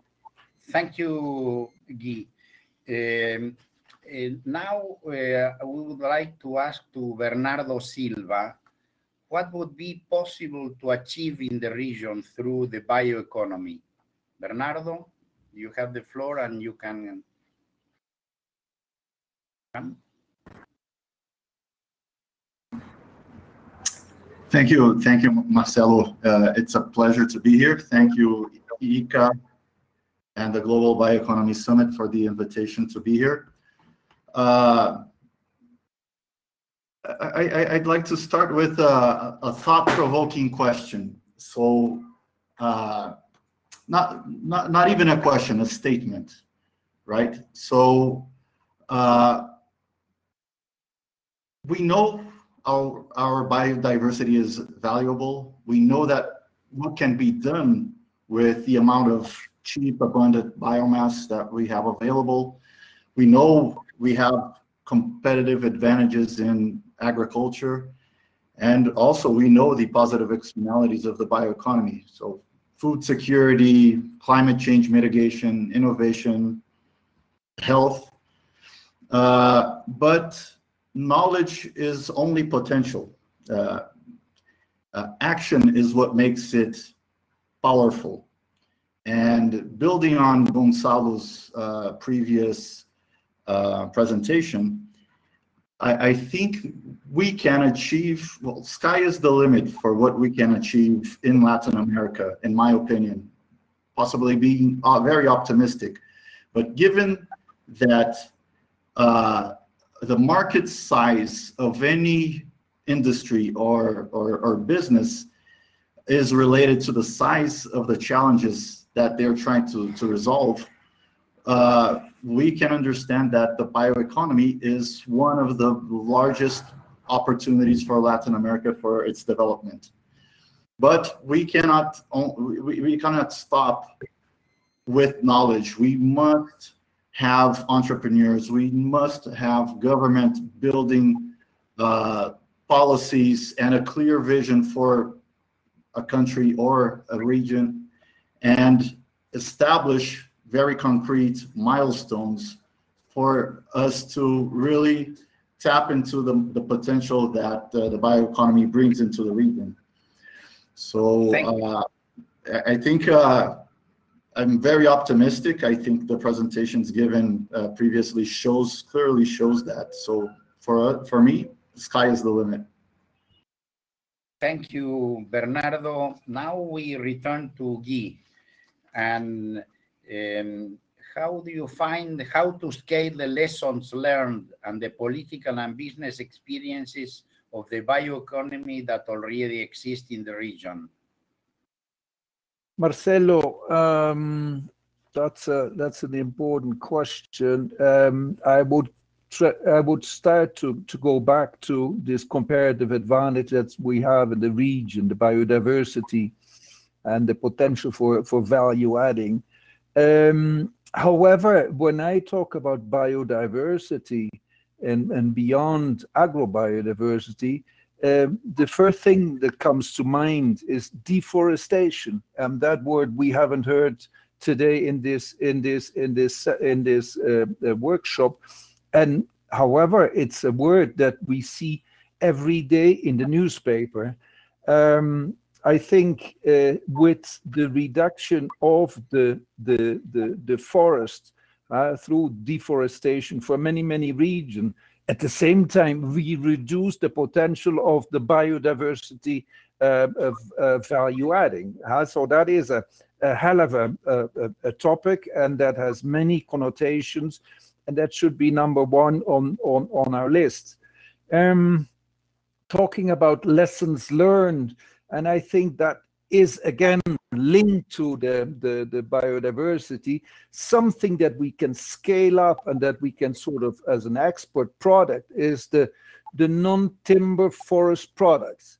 The large experience that we have in Latin America, in Colombia, in Brazil, in Peru, in Venezuela, all over the place, is something that can be exported. For example, Natura, the way they have constructed their business model from sourcing in the middle of the jungle to exporting to penetrating of new export markets is something that can be scaled up in an international sense. Another thing that has been mentioned by Eduardo, that has been mentioned by others, zero tillage. Zero tillage is something very much adopted in the southern cone, going up to other regions of Latin America, but again is already exported, and we see it in South Africa and other regions there. And I will close there. Ecosystem services. We use the word, but I mean there's many sub products and sub activities under the ecosystem services family. And for example, just one of them, ecotourism, is ecosystem services. Who was the pioneer of that? Costa Rica. And I think that again is an export product that can be scaled up. And well, I leave it there, Marcelo. Well, thank you very much, Guy. Bernardo, you would like to add something to what already mentioned Guy in relation to how to scale lessons learned in Latin America?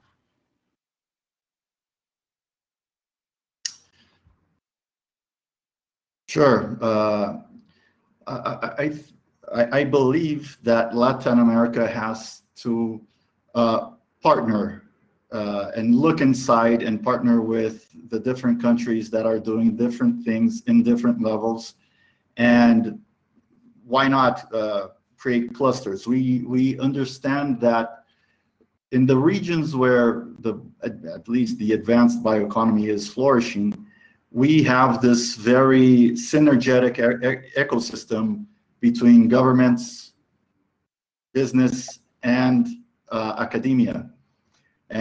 We see that in France, for example. We see that in Germany, for example, and other regions in Scandinavia with the forest sector. Why not do that here in Latin America with the ag sector? So there are many lessons learned, not only internationally, but within Latin America that could be revamped and rescaled. We see, for example, a very successful case in Embrapa, where they not only bring in PhDs from around the world to collaborate in scientific projects, and they do have very close collaboration with the private sector, because as mentioned, knowledge in science is only potential if business cannot translate that into innovation, into market, into value, into revenue and jobs, and so on and so forth. So we see the very successful case coming from Brazil in Embrapa, and possibly why not have that collaboration throughout Latin America, focusing on an advanced bioeconomy. Thank you very much. Adding to this, I would like to highlight that now when you look at the Farm to Fork the program in the European Union, we find that in South America we have developed a production system that has been mentioned by Ramiro Costa, which is much less intensive in the use of energy and chemicals, and this could contribute for many other regions in the world in terms of how to have an intensification, as you may have developed that name in Brazil, the intensification system, sustainable system. And coming to the last question to both, what are the main bottlenecks that need to be solved? Guy? Marcelo, it always throws me a bit when we talk about the region, because the region is so asymmetrical. It's so different, so varied that it's tough to talk about the region and make a statement.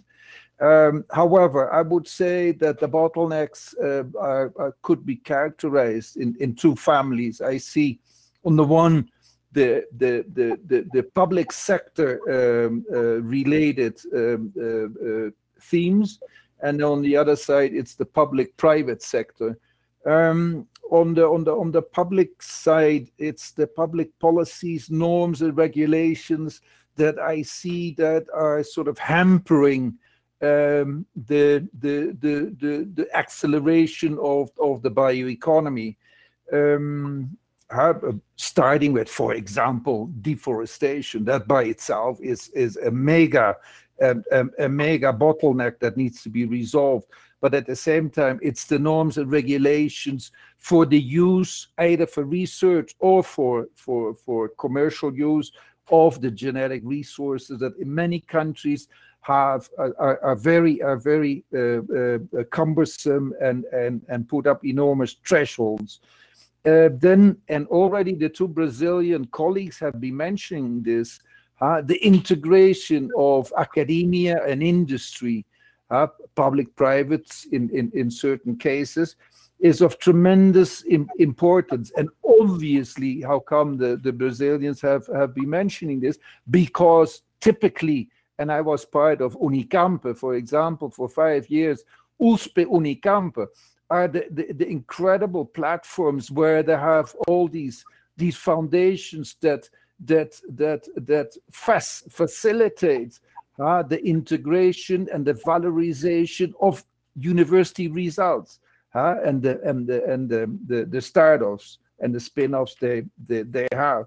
That is in many other countries not the case. I mean, and therefore governments should be able to come up, accelerate more and more volume, the incentives too, in order for the universities to integrate, to talk, to get a common language with the industries.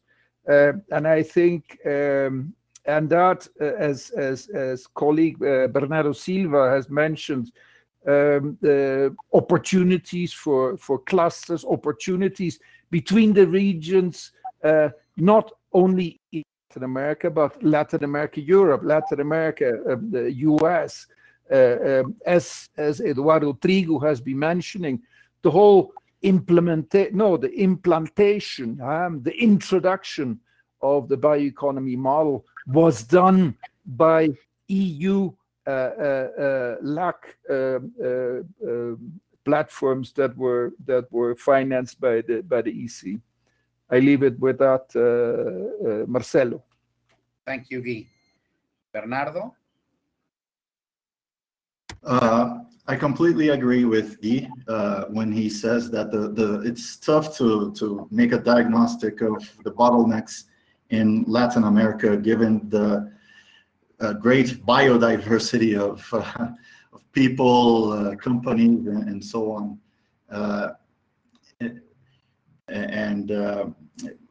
I'd like to just maybe put in some views focusing on Brazil, where I have more expertise, which could help translate into other countries and region of Latin America.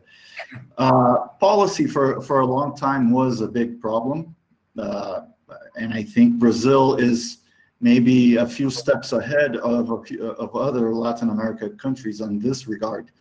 Over the past 10 to 5 years, we've modernized the regulatory framework, passed on very interesting policies, the biodiversity policy, the national biofuels policy, which are creating the framework for and the environment for these technologies and this economy to flourish in the country. So I don't think, at least in Brazil, policy is the main reason or the main bottleneck.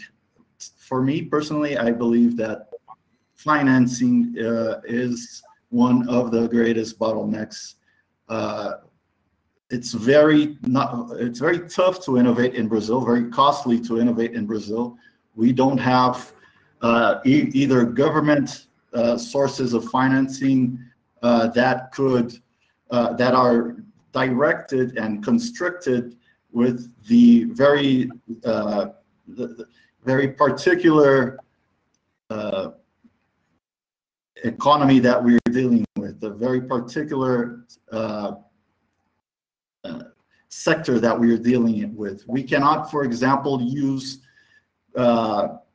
funding mechanisms that are geared towards traditional economies, which are very proven technologies, don't have high risk, and so on. So we see that a lot in Brazil. We see the Development Bank, for example, just packaging financing mechanisms that were used in traditional sectors for the use in the bioeconomy, biotechnology sector, which is completely different. We need a patient capital for not only technology, but also companies and innovation to flourish.